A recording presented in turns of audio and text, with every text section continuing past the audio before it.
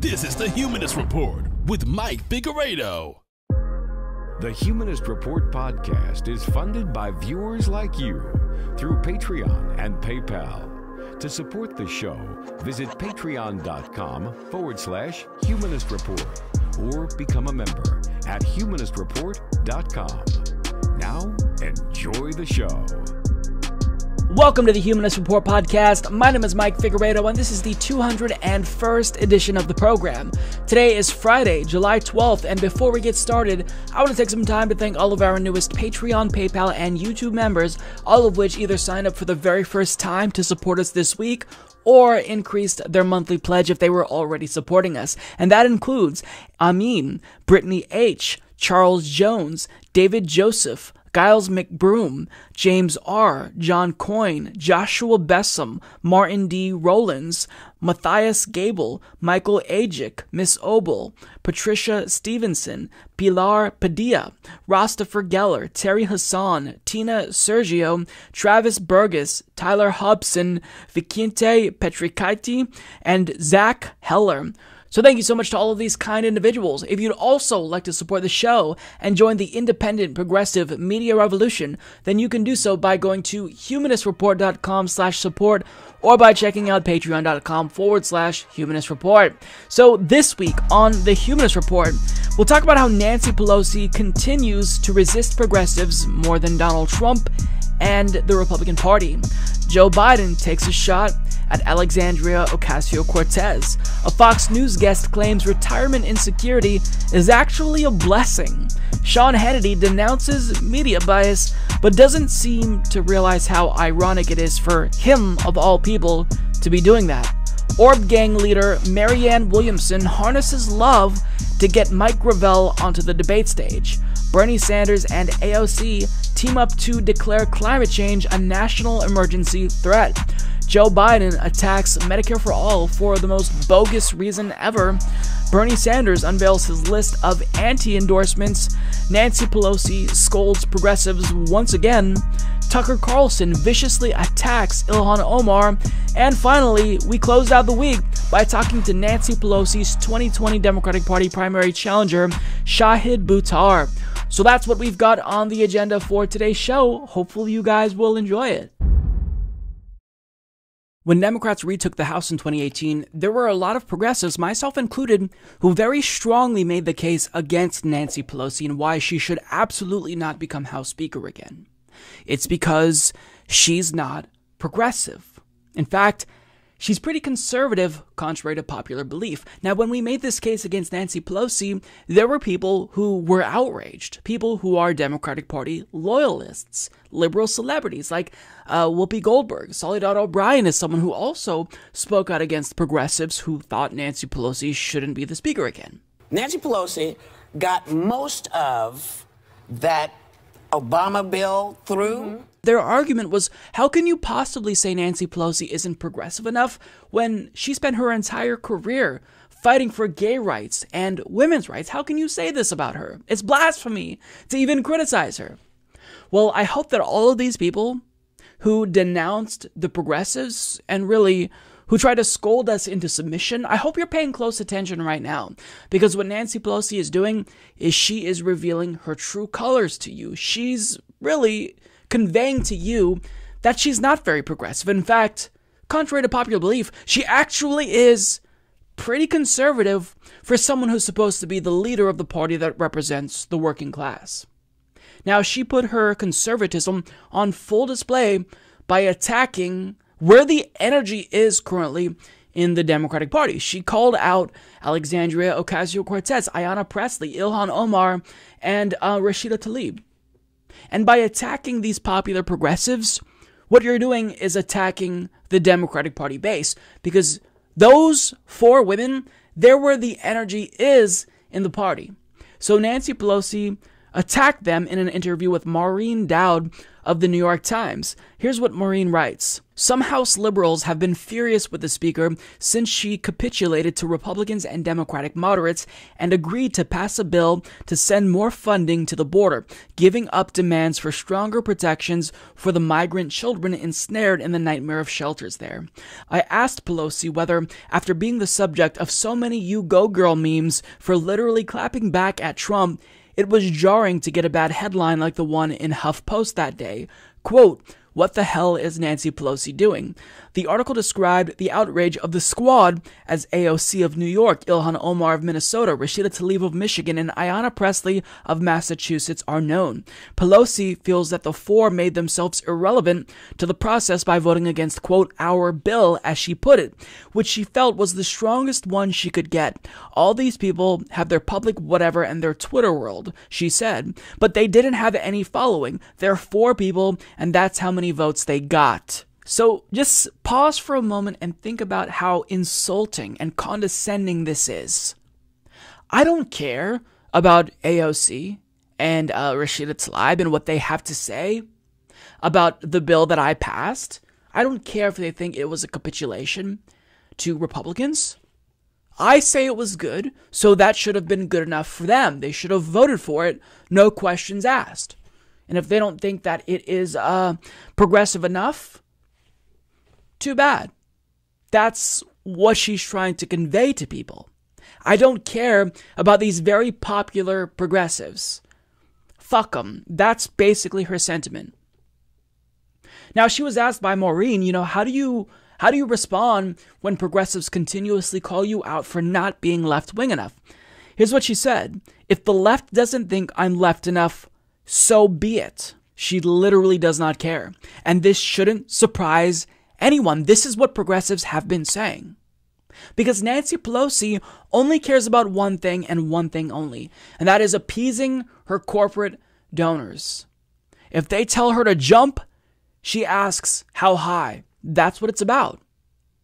See, she doesn't like members of the squad, as they call it, like AOC and Ilhan Omar, because they often pit her against her donors, right? They make her look bad because when AOC comes out and says, look, we should have Medicare for all, that forces Nancy Pelosi to defend her corporate donors and the health industry and say, well, you know what, maybe we shouldn't have Medicare for all. Now, she can't present you with a good reason because her lack of support for Medicare for all hinges on the money that she's receiving. It's corrupting. So she has to find a way to make it seem as if, well, just being against Medicare for all is the rational position, when in actuality, we all know this is a capitulation to her donors. If her donors say, look, I want you to back off of Republicans because, we want to make sure that we can make money off of these concentration camps that Donald Trump is locking immigrant children in, then she's going to back off because that's what Nancy Pelosi does. She raises a lot of money. She is a prolific fundraiser. How do you think she became the Democratic Party leader? She became the Democratic Party leader by raising more money than anyone else. In other words, she sold out more than anyone else. When you raise that much money, that corrupts you. When you take money from every single special interest in existence, that has a very corrosive influence. That influences you to think about what they want as opposed to what the American people want. And, it wouldn't be as bad if this was just contained to Nancy Pelosi. And she was the only one who was getting corrupted by money in politics. The problem is that since she's the leader, she also is making a lot of other Democrats dependent on her corporate fundraising, which in turn makes them also sellouts because they're selling out by proxy of Nancy Pelosi. She acts as a conduit for corruption, and she's bringing everyone down. She's making the entire aggregate Democratic Party less popular. I mean, it's not surprising that Democrats lost more than 1,000 seats in state legislatures across the country under her leadership. It's because voters aren't excited to come out and vote for this brand of corporate Democrat who doesn't want to do anything for them and is only appeasing their donors. So do you understand now? I need people to understand that when we called out Nancy Pelosi, unlike what you were saying we were motivated by, ageism and sexism, we were calling her out because this is what she represents, corporatism. And it's not just that she alone serves the donors exclusively. But then she is also going after people who don't serve the donors, who actually represent the people, because these new progressives make her look really bad. When you juxtapose AOC with Nancy Pelosi, the difference is night and day. You see how conservative Nancy Pelosi is. So AOC responded to Nancy Pelosi, and she said, that public whatever is called public sentiment, and wielding the power to shift it is how we actually achieve meaningful change in this country. Ilhan Omar also chimed in saying, you know, they're just salty about who is wielding the power to shift public sentiment these days, sis. Sorry, not sorry. And that's exactly right. You see, these progressives, Rashida Tlaib, Ilhan Omar, AOC, they make corporate Democrats look so bad.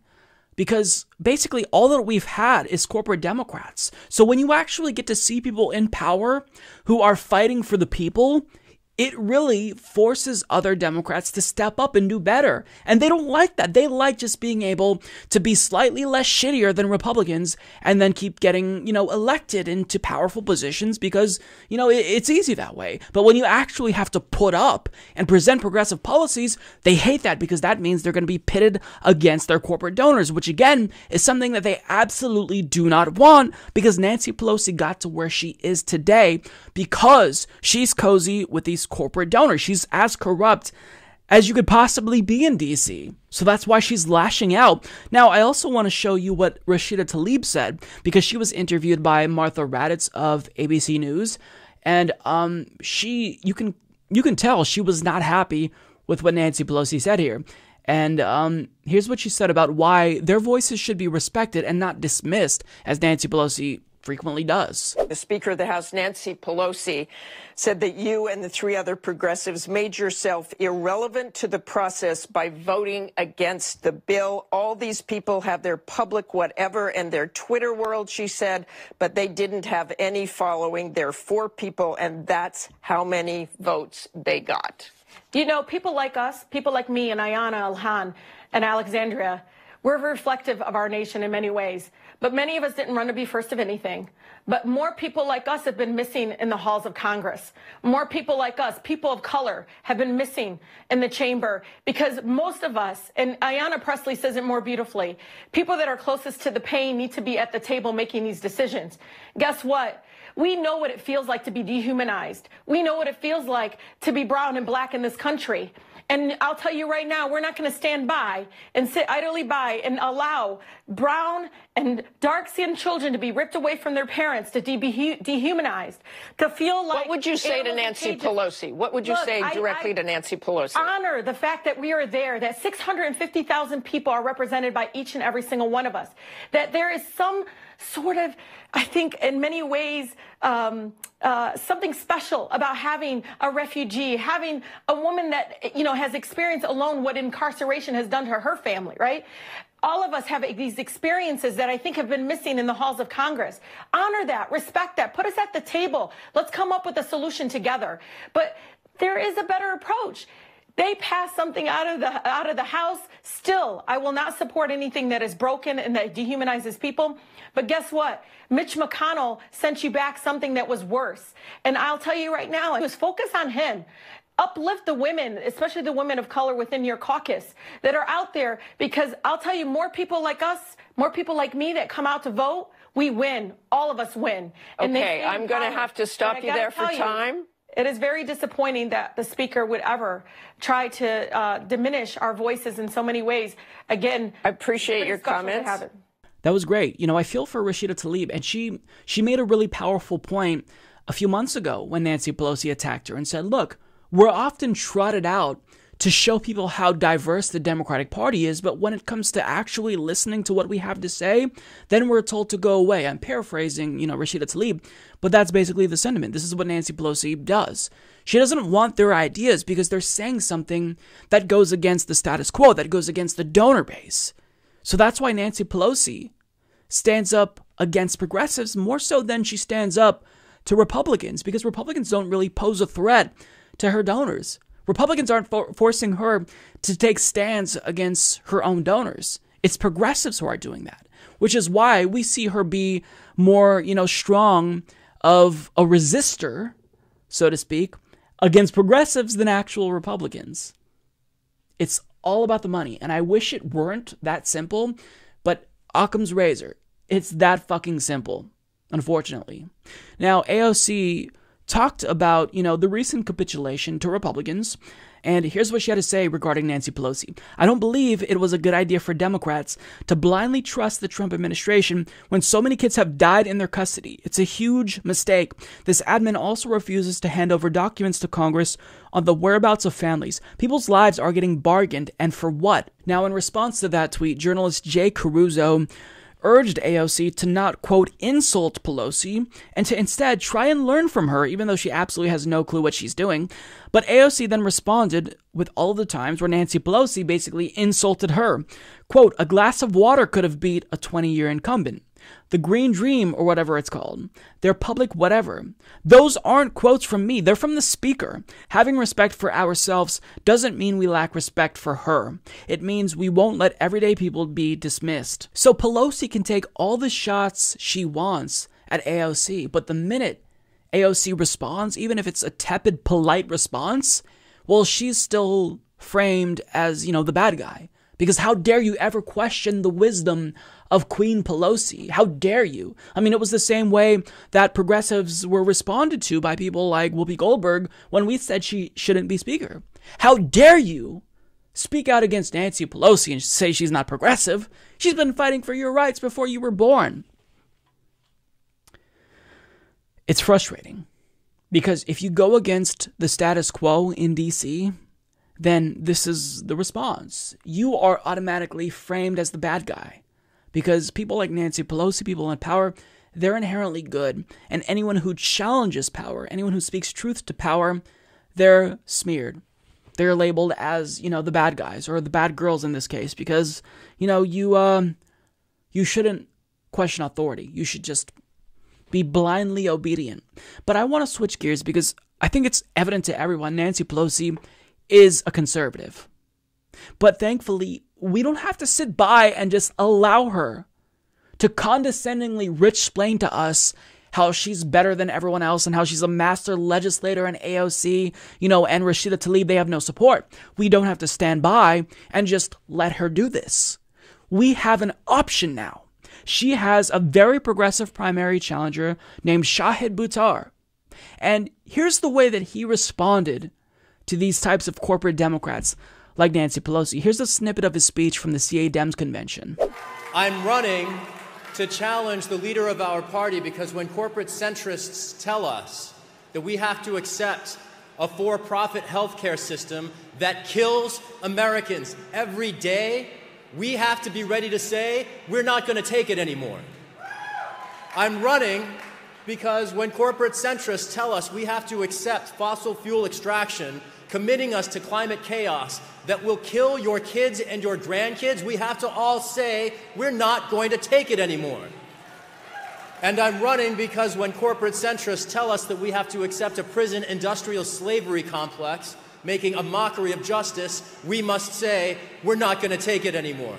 Now, just by listening to him speak for 45 seconds, you already see the difference between him and Nancy Pelosi. It's clear. He is not afraid to say, I support Medicare for all, because he's not being corrupted by these pharmaceutical and health industry campaign contributions. Do you understand? Everything goes back to the common denominator in politics, money in politics. Democratic Party loyalists and operatives, they're never afraid to call out Republican Party corruption because it's pretty brazen. But for some reason, they give Democrats a pass. They say, well, it can't possibly be because of corruption, which is why Nancy Pelosi is so horrible. It has to be just due to an ideological disagreement. But it's not. Democrats are just as easily susceptible to money and the corrosive influence it has as Republicans are. And you see the difference when you look at Shahid Buttar challenging Nancy Pelosi and Nancy Pelosi herself. It's all about the money. Now, I'm going to leave you with some more of Shahid Buttar because he's your ticket. He's offering you a way out of this nightmare with Nancy Pelosi. as leader of the Democratic Party.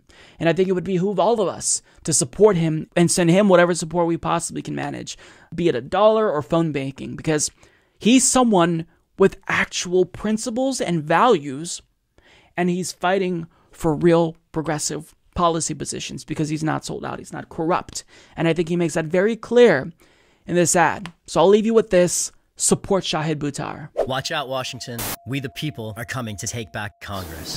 And we're bringing with us some big ideas like Medicare for all and a Green New Deal. We did it in New York. We did it in Minnesota. We're doing it on the national stage, and now we're bringing that voice back to San Francisco. My name's Shahid Buttar. I'm running for Congress. I'm an immigrant. I'm a Muslim. I grew up in rural Missouri. When I was 16 years old, my family lost our house as I graduated from high school. I got my undergrad degree while working full-time after 10 years of night school. Then I went to Stanford to study and teach law. I've fought for your rights for 20 years, from San Francisco to Washington, D.C. as a constitutional lawyer, policy advocate, writer, educator, and grassroots organizer. And now I'm running to serve the people of San Francisco by fighting corporate corruption in Congress. We don't have the corporate cash that's kept Nancy Pelosi in office for 30 years. In fact, we just don't take corporate money. That's why we're mobilizing the community, meeting in living rooms and neighborhood centers, why we're out in the streets fighting for change, demanding universal health care, fighting for your children and grandchildren's right to a future free from climate crisis and a government for, of, and by the people instead of the 1%. A voice for school teachers, working class families, and immigrants, the 99%. This movement is just getting started. After 30 years of the same representation, San Francisco deserves a champion willing to return our city to the front lines of the progressive movement. Our city stands for inclusion and pride, peace and justice, and environmental sustainability. We can't wait another 30 years for our leaders to evolve on climate change. Delay is no better than denial. The time for action was yesterday. So I think it's obvious that progressives like Rashida Tlaib, Alexandria Ocasio-Cortez, Ilhan Omar, they are all forcing incumbent Democrats and Democrats who have been around in politics for decades to do better.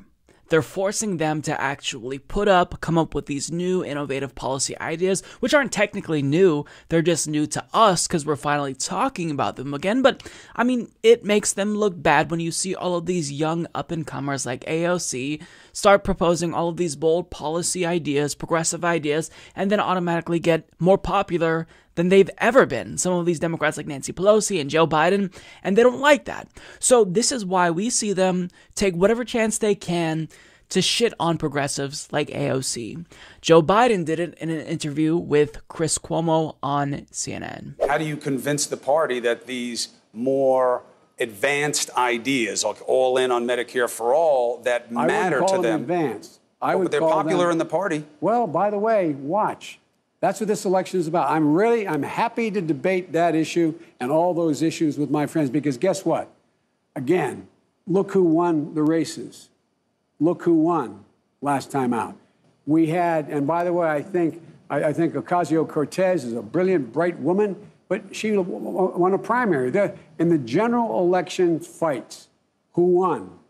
Mainstream Democrats who are very progressive on social issues and very strong on education, health care. Look, my North Star is the middle class. When the middle class does well, everybody does well.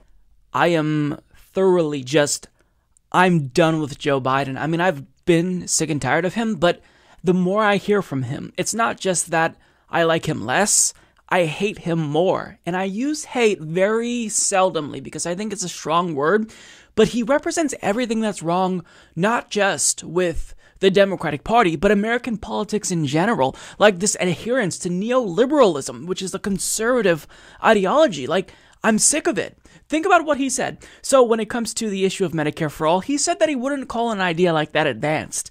So what's his plan? If Medicare for all isn't an advanced plan, then clearly he must have something superior to Medicare for all. What is it? He would bring back the individual mandate from the Affordable Care Act. Now that's an advanced idea, guys. Something that everyone hated before, that was dismantled by Republicans, that's an advanced idea. Like, what use do we have for people like Joe Biden? What use do we have for them in 2019? They bring nothing to the table. What policies has Joe Biden proposed? He's proposing nothing. What is he even running on other than, I'm not Donald Trump, please vote for me. And also, I'm sorry, not once, not twice, but 3 times. I know I have to keep apologizing, but, vote for me because something, I'm more electable. I mean, what is he bringing to the table? If you support Joe Biden when there are more than 20 options, what is wrong with you? I mean, you don't even have to support Bernie, even if you should. But when there are so many options, if you support Joe Biden, you clearly need to consider what you're doing with your life. Because how could you support this man? How can you listen to him speak when he is so vapid and represents nothing and still say, you know what, I'm going to support him over everyone else? It just makes no sense to me. Now, let's get to the argument he used against AOC and why we shouldn't really opt for more left-wing policies, the kind that she's promoting. He says, look who won the races. Look who won last time. How about rather than looking at 2018, which is 1 year where there were a ton of progressives and a lot of progressive momentum, let's go ahead and look at a bigger snapshot in time. Let's look at a 10-year period. Let's look at the time when you and Obama were in power. You lost more than 1,000 seats in state legislatures across the country. So how can you possibly say that your brand of centrism is what's going to help us going forward when it decimated the party, Joe Biden? How can you possibly say that with a straight face? How can you say that?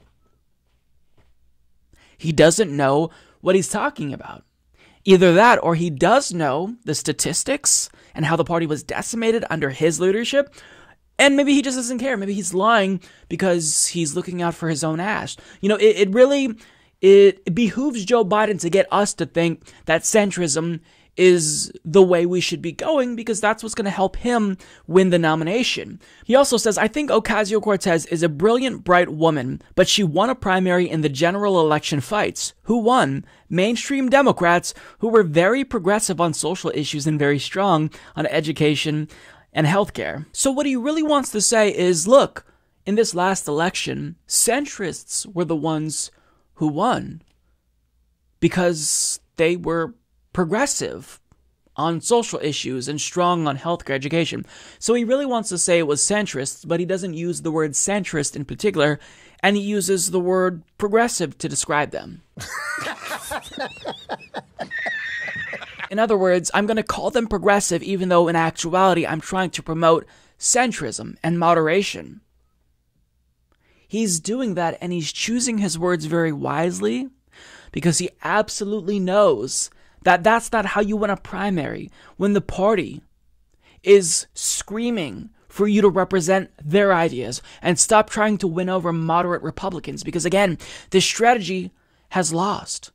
Trying to construct some type of a platform that appeals to Trump voters, who the Democratic Party lost in the Rust Belt, is a fool's game because you didn't lose in 2016. You haven't been losing because you haven't appealed to enough moderate Republicans, so-called moderate Republicans. You lost because you're losing support among your own base. I don't even have to say this. We all know it. If you want to win, you energize your own base, get out the vote, go after non-voters. This is how you win elections. You don't win by convincing people who support Donald Trump to vote for you because you're going to lose if you do that. Hillary Clinton lost by trying to do that. This strategy is a proven failure. So by trying to double down on a losing strategy, it just shows that, contrary to popular belief, you aren't the most electable, Joe Biden. And I don't even really have to go on much further about this because I think you all know.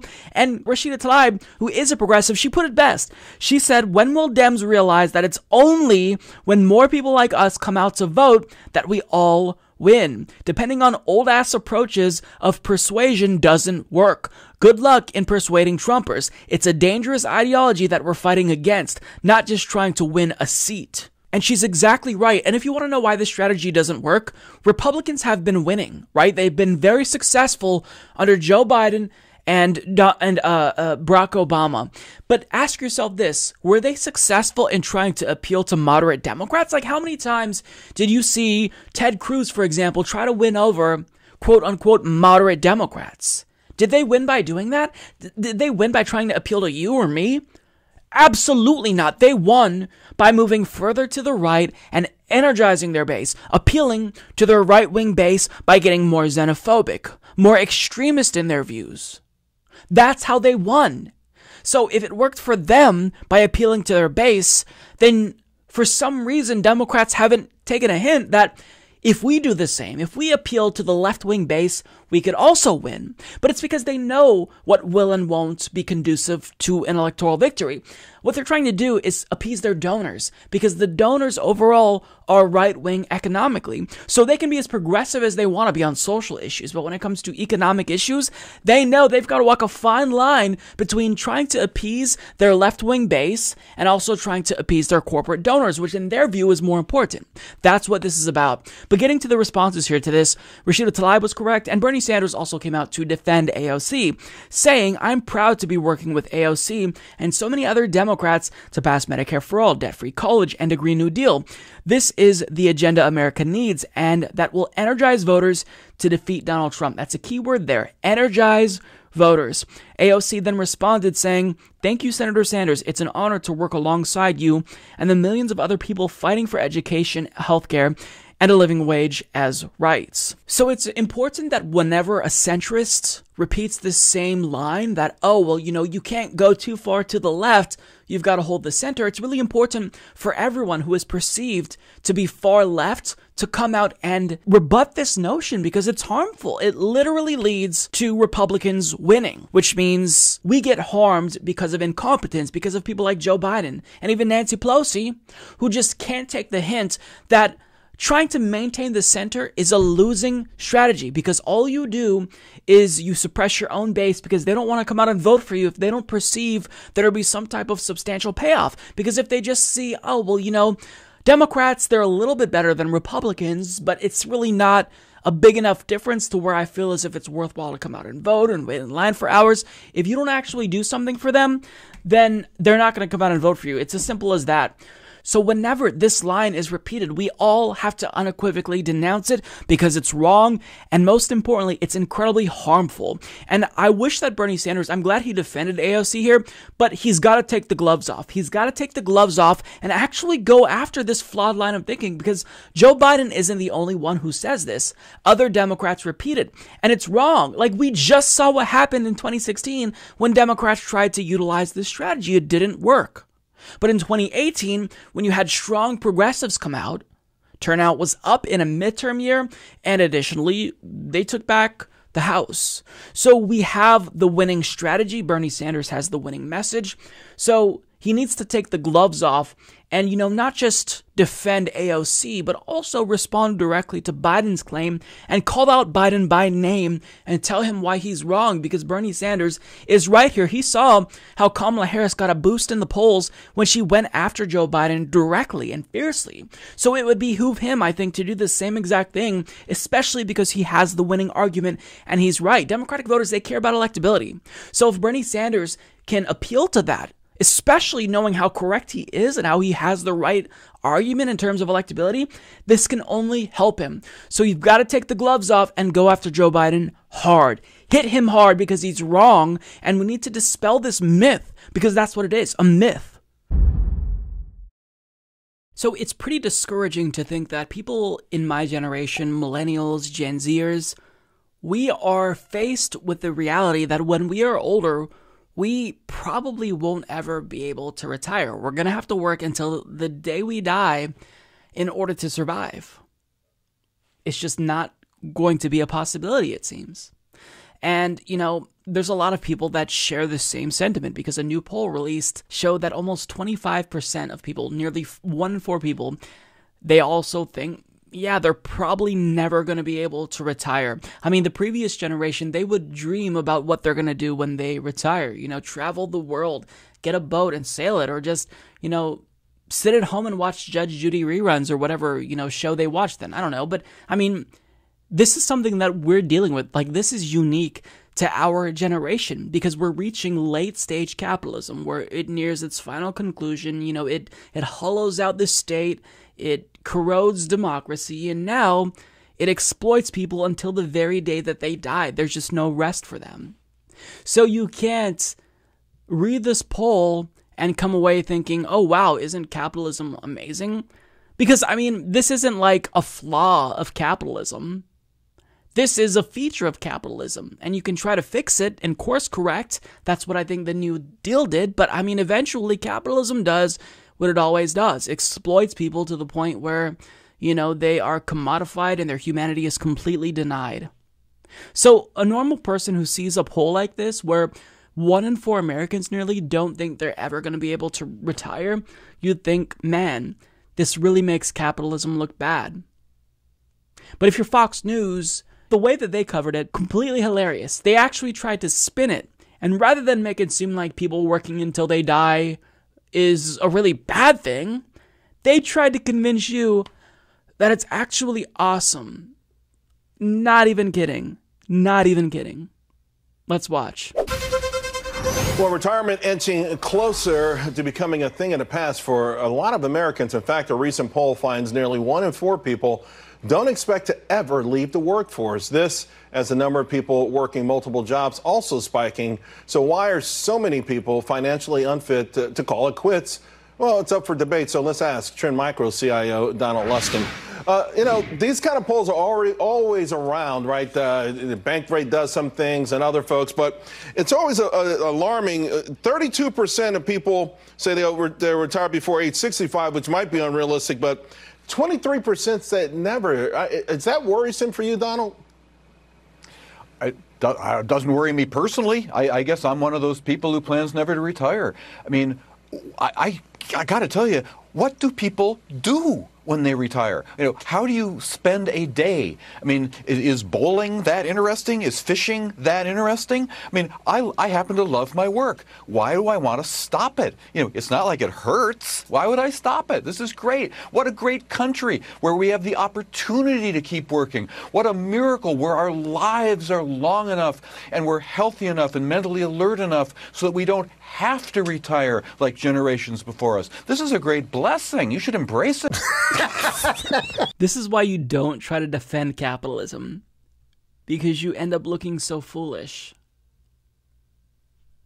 This reminds me of Kirsten Gillibrand's line at the Democratic debate. I'm going to paraphrase here, but she said something to the effect of, well, look, there's a difference between capitalism and cronyism.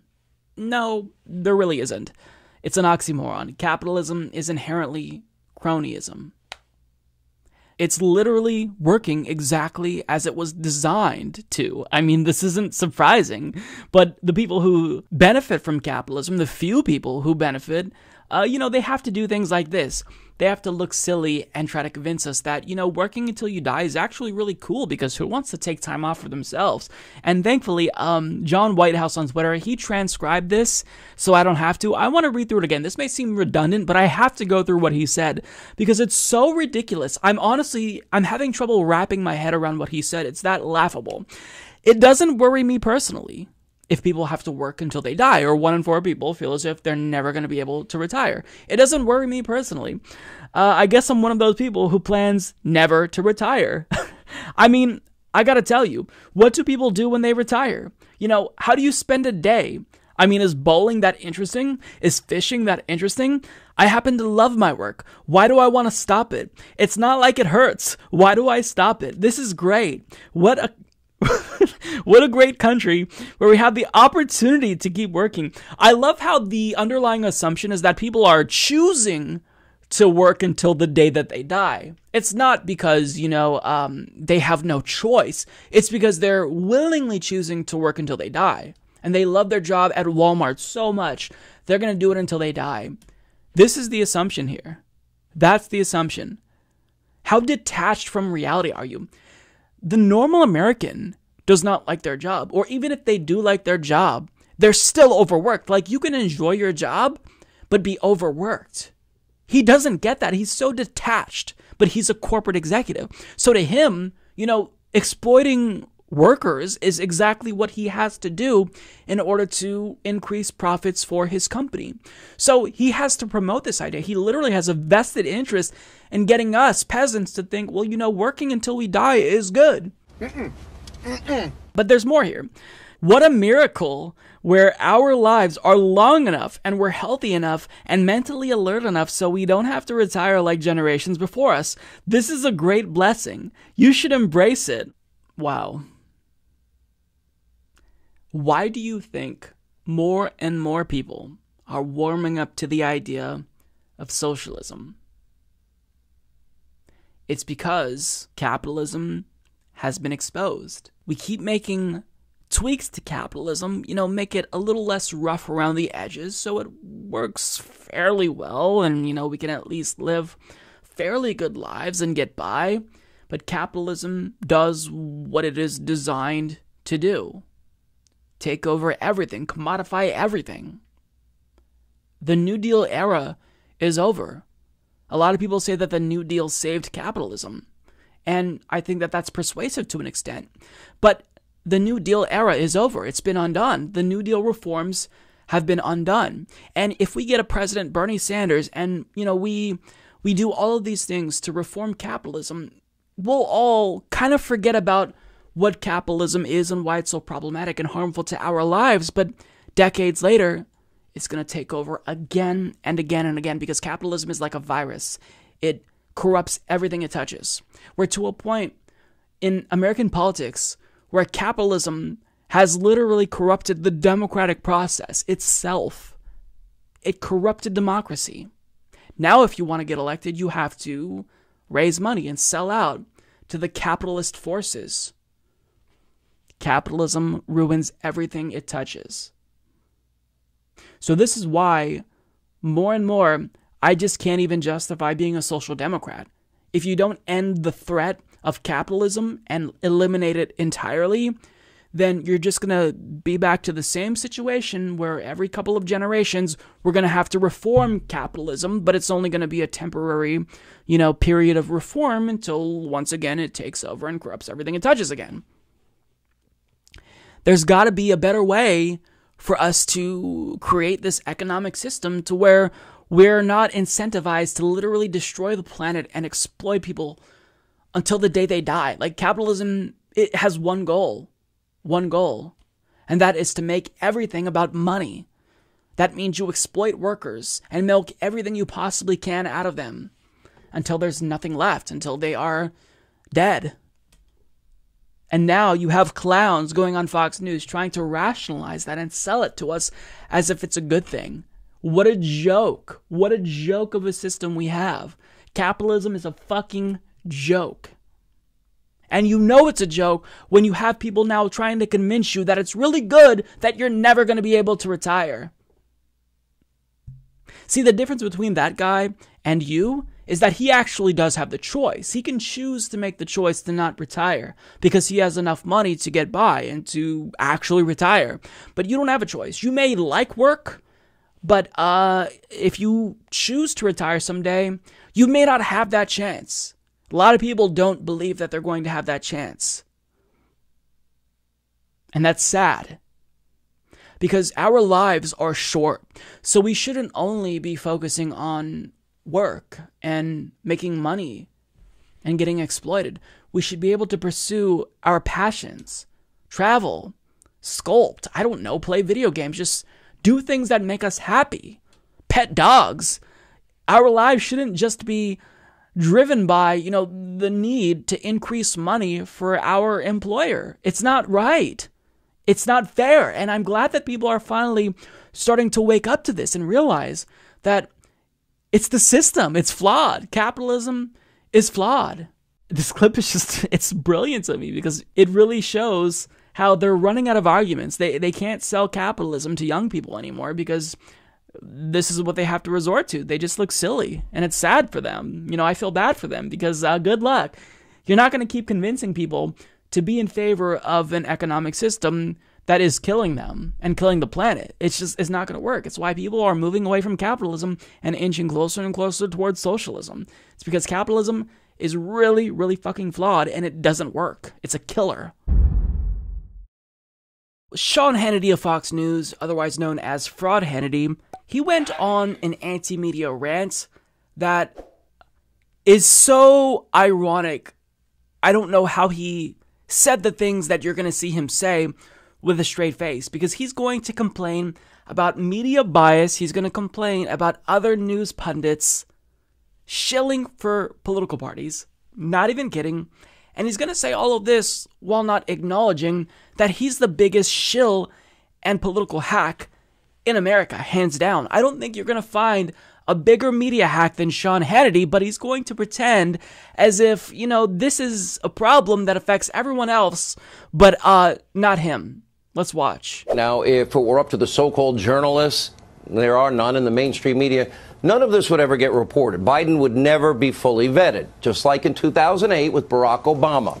Remember, this show investigated Obama's ties to, unrepentant domestic terrorists, Bernardine Dohrn, Bill Ayers. It was us on this show that were digging into his deep personal connection to Reverend Wright, the Church of GD America, and black liberation theology that so inspired him, and Acorn and Alinsky and community organizing and even the Choom Gang and so much more.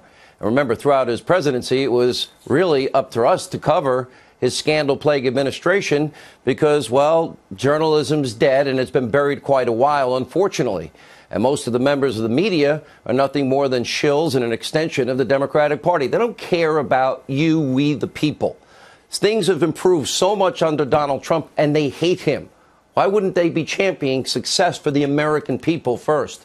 Interesting question. Now, this was perfectly exemplified during the president's recent trips to South Korea. Paid very close attention. All right, the president goes to the DMZ. President Trump met quickly after he tweeted out to North Korean dictator Kim Jong-un. Became the first sitting U.S. president to cross the DMZ. President Trump, let's see, he offered no concessions to North Korea. Sanctions are still very much in place. In other words, President Trump did not try to bribe the North Korean regime like Bill Clinton did with your money in the mid-90s and tell us this is a good deal for the American people. Nor did President Trump drop $150 billion in cash and other currency on a tarmac to mullahs in Iran, like Biden and Obama did during their failed Iranian nuclear deal. No, this president won't try to appease, bribe dictators, but he also hates unnecessary wars. So that's about all that I can stomach of Sean Hannity. Once we get past 3 minutes, I start to get physically ill hearing this dipshit speak. But think about what he's saying. This president is altruistic. He just wants to, stop unnecessary wars. He's saying this while not acknowledging that just a couple of weeks ago, we were this close to war with Iran. This close. And why were we this close? Specifically because Donald Trump has continuously escalated with Iran. He withdrew from the Iran deal, reimposed sanctions. We were this close because he kept poking them. So spare me this speech about how he wants to end unnecessary wars. He's the commander-in-chief. If he wants to bring the troops home from Syria and Afghanistan, he could do it right now like that. But he's choosing to not do it because he is easily influenced by neocons in his own administration that he chose to hire. So spare me, Sean. Additionally, Sean Hannity says this president won't try to appease, bribe dictators. He says this after Trump just last year refused to cut off an arms deal to Saudi Arabia when he knows the weapons we're selling to them will be used on children in Yemen. And this comes after Saudi Arabia was proven to have murdered a journalist. So he's not going to bribe and appease dictators? Are you sure about that? Are you really sure about that, Sean? Because being up the ass of Saudi Arabia 24/7, I don't know what you would call that other than appeasing dictators. They are a totalitarian regime where women are third-class citizens. He's going out of his way to appease them. So, what do you call that? But we have to remember, this is Sean Hannity. And this is his Trumpy we're talking about. So his Trumpy would never do anything wrong. Heart emoji. What a fucking fraud and a hack.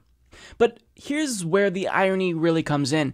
The crux of his problem here with mainstream media is that members of the media, they're more shills and an extension, for the Democratic Party. So they don't care about you or the people. So Donald Trump can do something that is beneficial, foster peace with North Korea, cross over into the DMZ, but they're just going to be opposed to what he does, any and everything he does, because they are political hacks. They would have definitely given Obama credit for this while simultaneously criticizing Donald Trump. And look, you've got no disagreement from me there.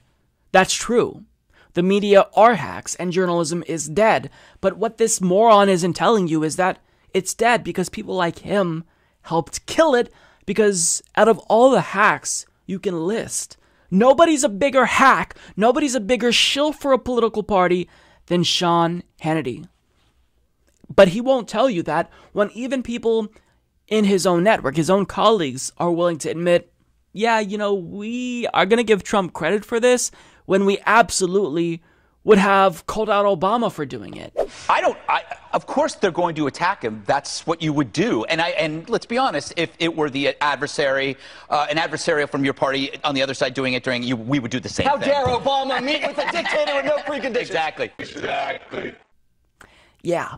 So if you're going to be concerned about political bias and shilling for political parties and call out media bias, you better clean up your own house first, Sean, because no network is a bigger shill for any party, any extension of a political party, than Fox News.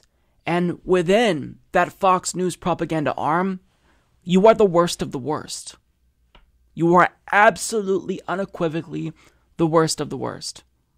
And a compilation put together by Now This of Fox News and the way that they reacted to, fostering peace between Obama and Trump, it tells you everything you need to know. Would you, as president, meet with the leaders of a country like North Korea? Obama extraordinarily said, I'd meet with him. Senator Obama made his intentions crystal clear on the campaign trail. I will meet not just with our friends, but with our enemies. President Obama likes talking to dictators. He would meet with some of these madmen without any preconditions. I'm going to reach out to these crazy people around the world and try to get things done. Yeah. I think that's a mistake. Obama is bowing and scraping before dictators. What is Team Obama doing establishing formal contacts with these people? A remarkable turnaround in relations between two historic adversaries. The commander-in-chief's leadership is now leading to a major foreign policy breakthrough. Another stunning Donald Trump breakthrough. President Trump scoring a big win. It's time to celebrate a great victory when it happens. President Trump proves the experts wrong again and scores a stunning diplomatic triumph. How about this? The fact that all he wants is to get them back to the table as a precondition. Not, I'll give up. If you give up your nuclear weapons, then we'll talk. Why would the administration think that this is a group they could do business with? I have no idea. Those who hate us will always hate us. The hatred for America is never going to go away. It is a definite win for the president. And it's a huge win for this country. It's breathtaking, it's audacious, it's bold.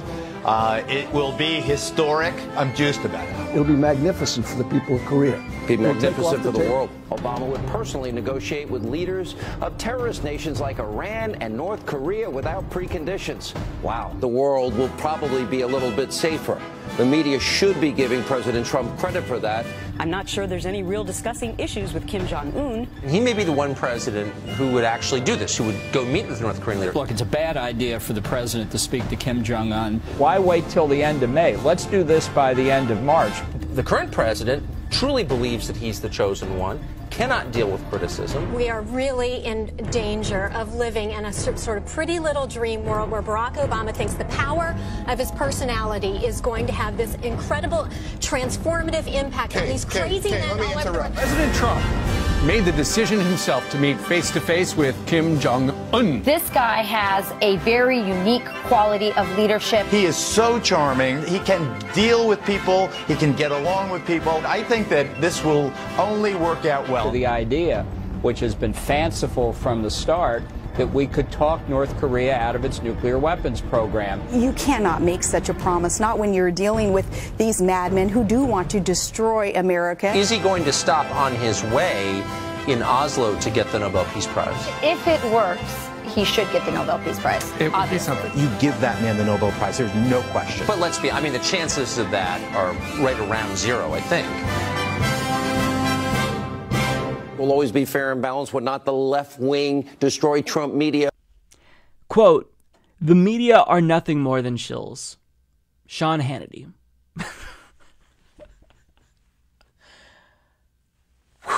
The irony just, flew right over his head. Let's not pretend as if you're not included in that same category of all these other media shills. In fact, you're the worst offender here, Sean. Now, I want to stress, I'm not trying to debunk the notion that, media aren't shills for political interests. Because I think that cable news pundits, these are owned by large corporations, multi-billion-dollar companies. So, of course, there's a conflict of interest. There are underlying biases and agendas that are being driven here. But with that being said, talk about the pot calling the kettle black. I mean, Sean Hannity, of all people, you should not be speaking out about this because what's the obvious rebuttal going to be? Look in the mirror, dipshit.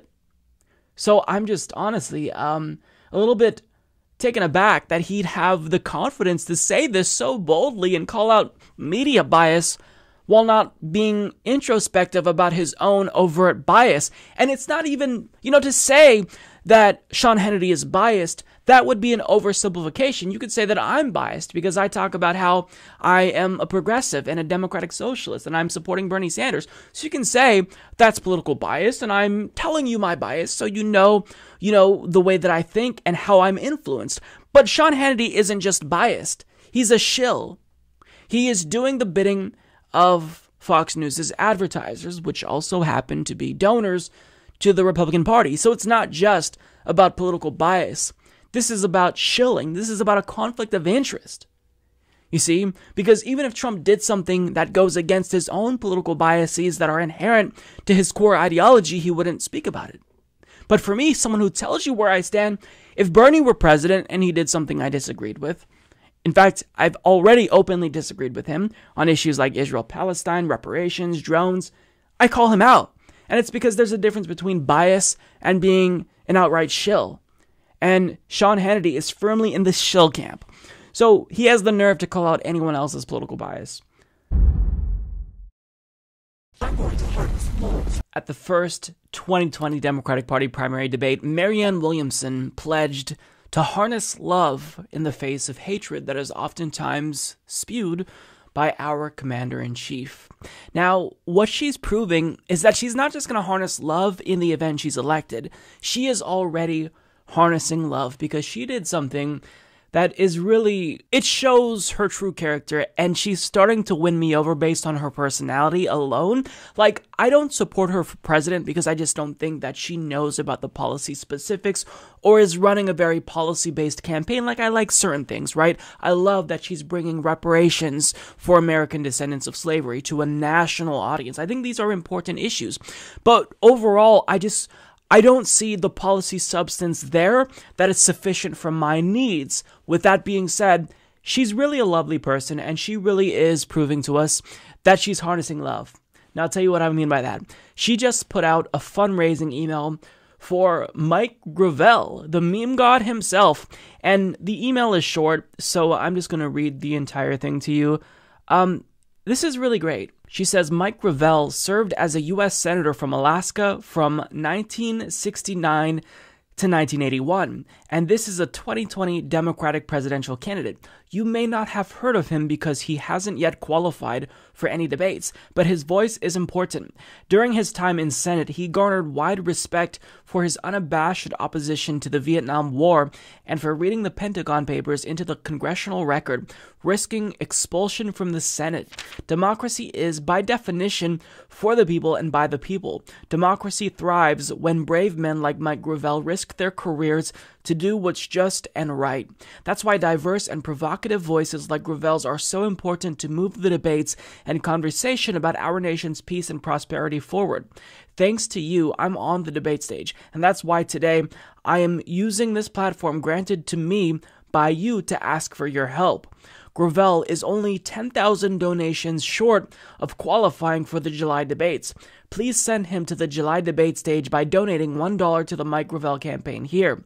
Thank you for your commitment to articulating and amplifying the ideas that matter most. So this is just such a kind gesture. You know, it's in good faith. It's a wholesome thing, and it does make me really like Marianne Williamson, and it kind of demonstrates to me that she does believe the things about love that she says. And, you know, sometimes it's goofy, right? Sometimes she starts to kind of trail into territory that's a little bit kooky. But still, I think that overall she's a very nice person, and she just really showed what a sweet person she is by doing this, because she absolutely has, you know, not very much to gain. I'd say that she gains respect from people by doing this, but I mean, you don't have too much to gain by propping up someone who's technically your opponent. So by doing this, you know, it's such a kind gesture, and it shows what a sweet person she is, and she has the right idea. We all need to see Mike Gravel on the debate stage, because even though we have our favorites like Bernie Sanders and Elizabeth Warren, Mike Gravel is better than everyone else on the debate stage. He's leagues better than all of them on foreign policy. He's against drones. He is in favor of, you know, calling out Israel's apartheid state. He's the real deal. So we need that voice to penetrate national political discourse, and he's the only one who's vowing to bring these issues to light. He's the best, so we need him on the debate stage. So I'm really glad that she's doing this for him, because one, it's drawing attention to Mike Gravel's campaign, which you should all donate to. It's MikeGravel.org, by the way.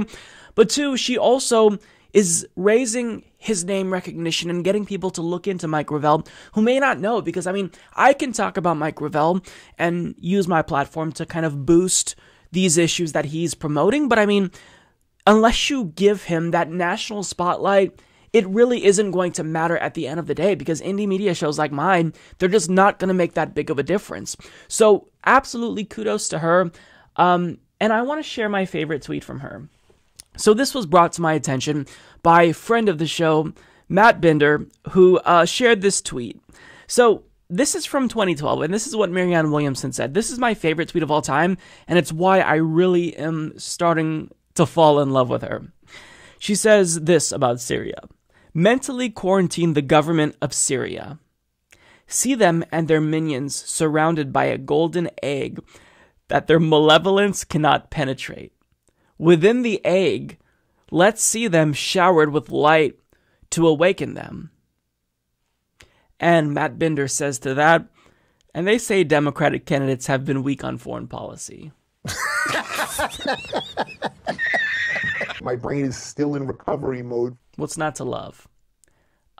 She's wholesome. She's bringing the meme. She's bringing the good, positive vibes. I'm all for it. So she's going up in my book. She's winning me over, not because I think she should become president, but because she really does seem to be a super nice person who has the purest intentions. And what she's saying is important. Let's get Mike Gravel on the debate stage. He's super close, within 10,000. And they claim that the Marianne boost is working, so let's give them the Humanist Report boost while we're at it. Let's all harness love to get Mike Gravel on that debate stage. MikeGravel.org. Donate to him. He's super close. We've got to get his voice, because he's a true anti-war voice who's shining a light on the horrors of the U.S. empire. And Americans just don't know about these things, and Mike Gravel is going to bring this to their attention, and we need that. They need that. The American people need to be educated. So I'm all for it. MikeGravel.org. We're super close. Let's not give up. Let's get him on the debate stage. Bernie Sanders and Alexandria Ocasio-Cortez teamed up once again to declare climate change a national emergency that demands a, quote, national, social, industrial, and economic mobilization of the resources and labor of the United States in order to restore the climate for future generations. Now, this comes about a day or two after Donald Trump gave an entire speech about the environment and environmental issues and mentioned climate change a total number of 0 times. Imagine that. The president talks about environmentalism, completely omits climate change. How absurd is the timeline that we're living in? We have this existential threat that could lead to the planet becoming uninhabitable for not just humans, but all types of species, and the president doesn't even address it. So what they're doing here is they're saying, look, this is step number one. What we are getting people to agree on is the fact that climate change poses a national emergency threat to the country. It's simple, it's not controversial, it's not even debatable. So if we can establish that climate change is a national emergency threat, then it logically follows that we need to take action in order to mitigate said national emergency threat. And there's already a number of lawmakers, to their credit, that signed on to this. We have Cory Booker and Kirsten Gillibrand and all the usual progressives in the House that signed on to AOC's companion piece. But the fact that not everyone, like not 100% of lawmakers have signed on to this, it shows that we still don't have our priorities in order. Because this isn't even saying we're going to do X about climate change. It's just establishing the fact that this poses a national emergency threat. It's easy. But still, there are a number of lawmakers, in fact, quite a bit of lawmakers, that aren't signing on to this for some reason. So now here's where the grassroots comes in, because they're putting pressure on lawmakers. Because if you can't even agree that climate change is a national emergency, what use are you to the American people? This is easy. This is easy. It's like saying the sky is blue or the earth is a sphere. If you can't admit that climate change is a national emergency, just retire. We have no use for you. And I think that a lot of people are agreeing with that same sentiment, hence why there's grassroots pressure now to get people to sign on to this. Now, as Jake Johnson of Common Dreams explains, after Senator Bernie Sanders and Representative Alexandria Ocasio-Cortez on Tuesday introduced the resolution declaring the climate crisis a national emergency, grassroots environmental groups pressured members of Congress to back the declaration and heed its call for transformative action. Instead of remaining complicit in worsening the effects of climate change, members of Congress in both the House and Senate must respond to this resolution with the urgency and support that this moment demands, said climate group Extinction Rebellion, which is holding a rally in Washington, D.C. Tuesday evening to urge lawmakers to sign on to the emergency declaration. Today, we stand in solidarity with tens of millions of people from around the world in calling for a mass mobilization of our social and economic resources, Ocasio-Cortez said in a statement. Working to solve the climate crisis will create tens of millions of union jobs, empower communities, and improve the quality of life for people across the globe. So it's not controversial. 100% of people in power should sign on to this without hesitation, but they're not. So it's not controversial, but if we had to speculate about why this could be hypothetically controversial, I think you and I both see why it could potentially be viewed as controversial. Because if you declare something a national emergency threat, the implication is, well, that threat should be followed by action. And there's so many shills of the fossil fuel industry that don't want to take action. And we all know that the Republican Party has been bought off by the fossil fuel industry. But there's a lot of donations that go to Democrats as well from the fossil fuel industry. And even if they may still pay lip service to the idea that we should take action, when it comes to climate change, those donations from fossil fuel giants, that encourages them to demobilize and not talk as much about climate change, so they effectively align with Republicans to not take action. This isn't me saying this or speculating. This is backed up by political science studies. So, campaign contributions, they often get funneled to both sides of the aisle, to people who will actively fight for them and people who will deactivate and not fight against them. So we've got to call out everyone, and this is a really important litmus test. Watch out for who does and doesn't sign on to this, because if they don't sign on to something so simple that just declares climate change an emergency, a national security emergency, they don't give a shit about you.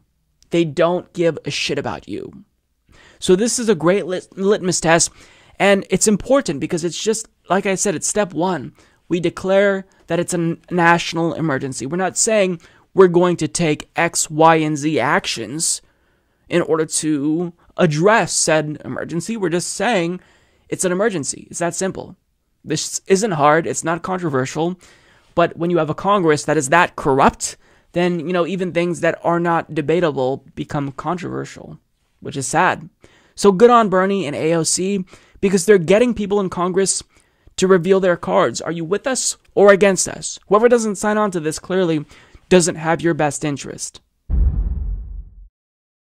Joe and Joe Biden were talking to CNN's Chris Cuomo about mental health and the need to destigmatize it. And I absolutely agree with everything they were saying in this portion of the interview, because of course, mental health awareness is something that we all need to focus on. There are so many people who still, in 2019, downplay, the need for mental health awareness and dismiss mental health issues altogether, which in my view is just an idiotic position to have, because if you believe that other portions of your body can sometimes be defective in some way or require attention, require healthcare, why would you exclude the brain from that list of things that can go wrong with your body? If you can say, well, sometimes the body doesn't produce insulin, so we need to take insulin shots to fix that, why can't you also extend that logically to the brain and think, well, if the brain isn't getting enough serotonin, that can also cause problems.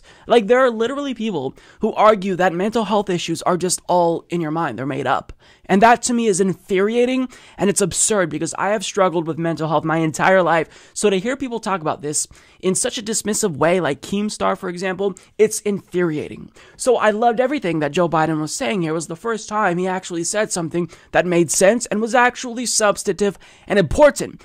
However, the conversation just fell off a cliff once the issue of healthcare came up. Because if you genuinely believe that we should have healthcare parity when it comes to physical health and mental health, which is the only right position in my view, then there's only one policy solution that has been proposed that will do that. It's Medicare for all. But he's going to give you a reason as to why we shouldn't do Medicare for all. And his reason is so bizarre, so juvenile, that I don't even know how he takes himself seriously, how he doesn't reflect on what he's saying, because it's that dim-witted. Let's listen. Think of all the people out there, Chris, who don't. One of the things we should be debating in this campaign is health care.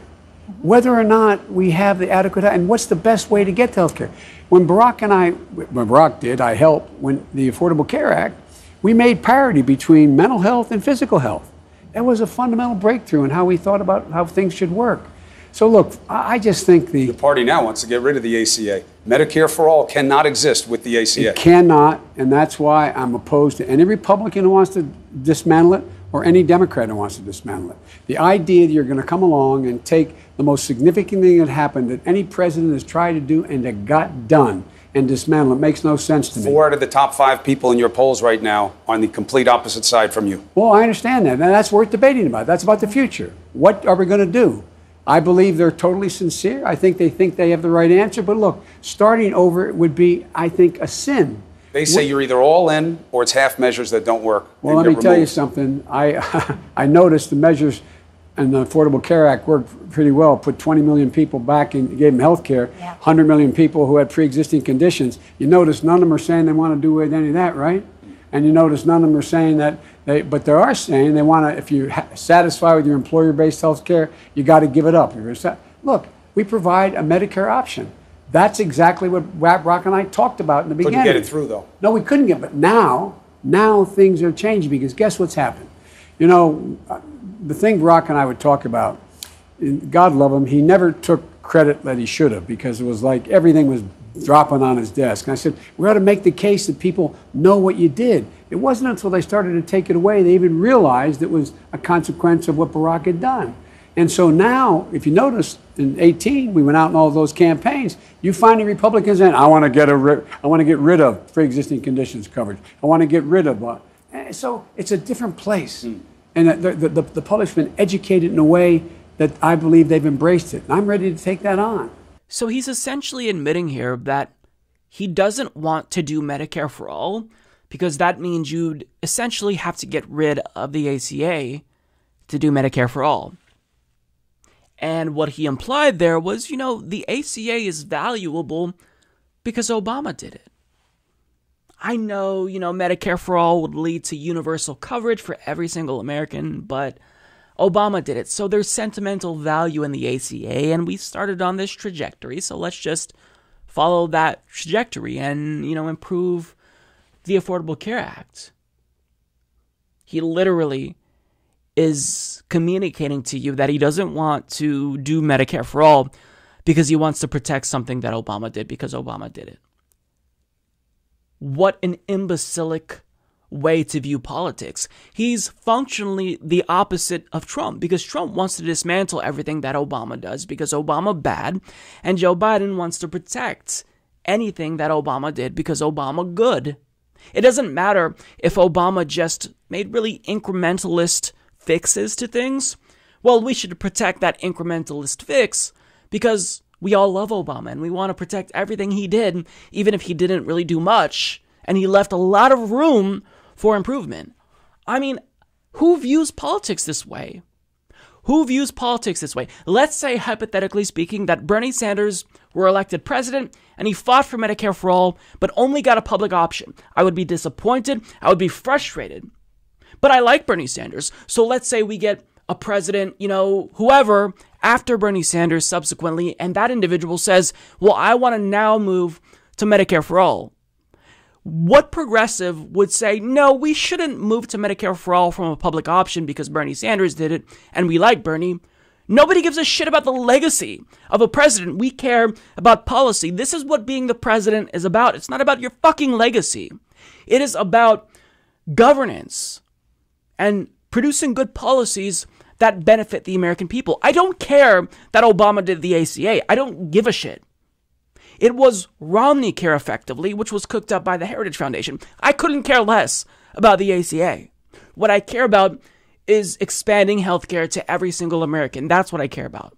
But Joe Biden here is telling you, I would never dismantle the ACA because Obama did it. And Obama, anything he does, I just get that warm and fuzzy feeling. Pathetic. Absolutely pathetic, Joe Biden. You are pathetic. He also says starting over, I think, would be a sin. So we already laid down the foundation with the ACA, so why would we start from scratch? Except this is a lie. He's lying to you because with Medicare for all, you're not starting from scratch. You're taking a policy that's older than the ACA, which is the most popular social program in America, Medicare, and you are fixing it. You're closing all the gaps. You're expanding coverage. And then you extend that to everyone. We're not starting from scratch with Medicare for all. We're building off of a more solid foundation that has stood the test of time, that people love. So to say, oh, well, Medicare for all is starting from scratch, either you're dumb or you're disingenuous when you say something like that, Joe Biden. But this isn't just Joe Biden. Other corporate Democrats say that as well. But it's a lie. We're not starting from scratch. We're not saying a new single-payer system where we wipe out Medicare. We're taking what already exists and we are improving it, making it better and making its coverage universal. So how can you possibly say with a straight face that Medicare for all is starting over? That makes no sense because it's factually incorrect. And you're being a liar, Joe Biden. And then he also uses the line that we've been seeing lately that, getting Medicare for all somehow constitutes people losing something, because if you get Medicare for all, then as a result, you lose your private employer-based insurance. Except people will lose that anyway if their employer decides on a whim, we're going to change providers, or if they lose their job. And is it really accurate to say that you're losing something if you're getting something that's better in return? I mean, if I'm holding a turd in my hand and you take that turd out of my hands and give me a Snickers bar instead, I guess you could technically say, well, I lost the turd, but you're getting something better. And I don't know why whenever I talk about healthcare, I always use, analogies related to shit, but it's on my heart, so we'll roll with it. I mean, you're not losing anything. You are getting Cadillac coverage. This is what an anti-Medicare for all person, Michael Bennett, called it. He said, of course, even though you're losing your private insurance, sure, I'll admit that you're getting Cadillac coverage. You're getting something better. You're not losing anything. You're gaining something. And you're not just gaining better coverage. You're getting money in your pocket. Because guess what? You may see higher taxes, a 4% payroll tax, for example, which is one of the proposals to help fund Medicare for All, but you're no longer going to be paying your monthly health insurance premiums, which go up all the time. You're no longer paying for copays, deductibles. The average American will save more than $4,000 every single year if we get Medicare for All. So we literally have absolutely nothing to lose and everything to gain.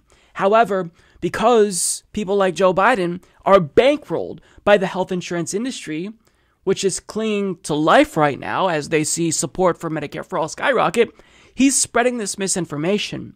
Not because he believes the bullshit he's saying. I think he's probably also misinformed, but I think he's well aware of the fact that Medicare for All is better. He's spreading this misinformation at the behest of his health industry donors.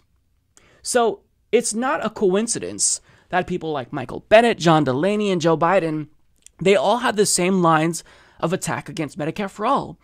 Oh, well, you lose your employer-based insurance. Oh, well, why would we start from scratch? Do you ever wonder why these people all have the same exact talking points? It's almost like these are talking points that are disseminated by these companies that have something to gain because their CEOs happen to say the same thing. This is how you know who is and isn't on your side. Medicare for All, if you truly care about all healthcare, physical health, mental health, then Medicare for All is what will truly make physical and mental health reach parity. And guess what? Medicare for All covers everything: dental, vision, and mental health care. But Joe Biden won't tell you about that. He doesn't want to admit that because he's a liar, specifically because he's shilling for his health industry donors. And that's a damn shame. I don't know what to say. Bernard just keeps continuing to impress me with everything that he does. He made a move recently that I think is absolutely brilliant, that I think we're going to see going forward for political campaigns. That's how brilliant I think it is. So we all know that endorsements are an incredibly crucial aspect to somebody's campaign. If you're running for elected office, then when somebody with legitimacy in a powerful position, when they say that, this is the person who I endorse, that really is important. But Bernie Sanders, he's a true threat to the status quo. So there's been so many people in positions of power, people entrenched within the system, billionaire CEOs who have spoken out against him, attacked him, or criticized him for him to construct a list of what he calls anti-endorsements. People who don't like Bernie Sanders. And because so many of these types of people are essentially speaking out against Bernie Sanders, what he's saying is, look at the people who hate me.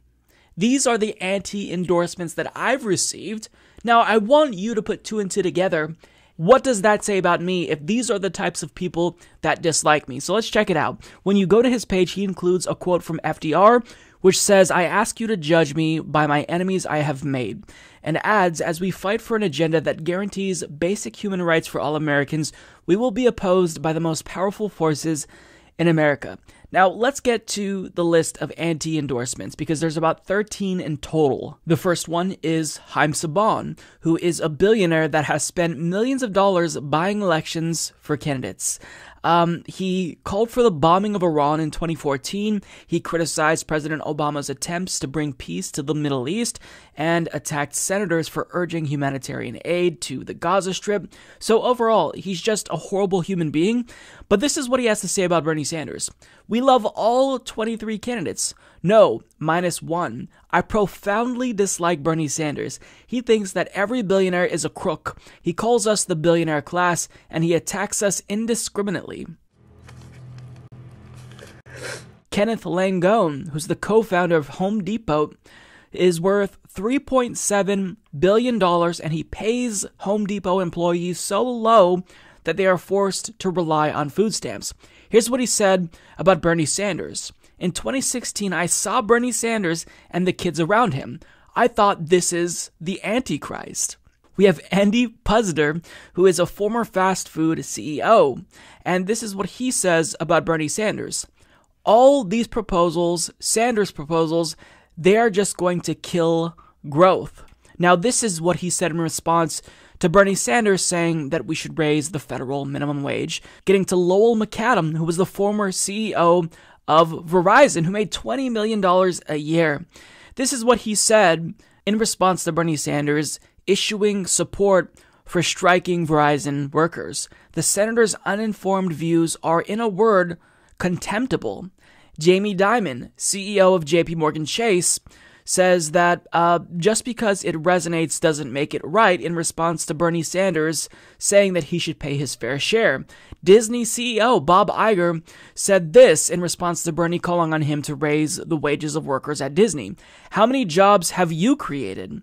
Jeffrey Immelt, former CEO of GE, said this when Bernie Sanders called out his greed. GE operates in the real world. We're in the business of building real things and generating real growth. Lloyd Blankfein, former CEO of Goldman Sachs, said this about Bernie's candidacy. It has the potential to be a dangerous moment. Alan Greenspan, former Federal Reserve chairman, said, remember, the basic problem of inequality is the fact that people are born that way. It doesn't have anything to do with the system. People are just born that way. This is what Third Way said about Bernie Sanders. Bernie Sanders is an existential threat to the future of the Democratic Party. Leon Cooperman, who is a former partner at Goldman Sachs, said Bernie Sanders, in my opinion, doesn't have a clue.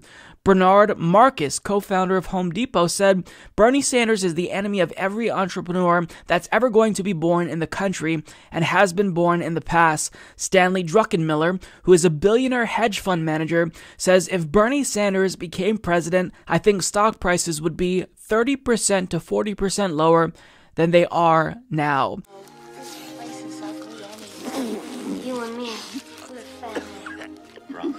Now, I'm going to link you to the full list of anti-endorsements down below. I didn't read every single word, but you get the gist of it. These people who are rich, they exploit labor, they're billionaires. These are the people who hate Bernie Sanders, and there's a common theme.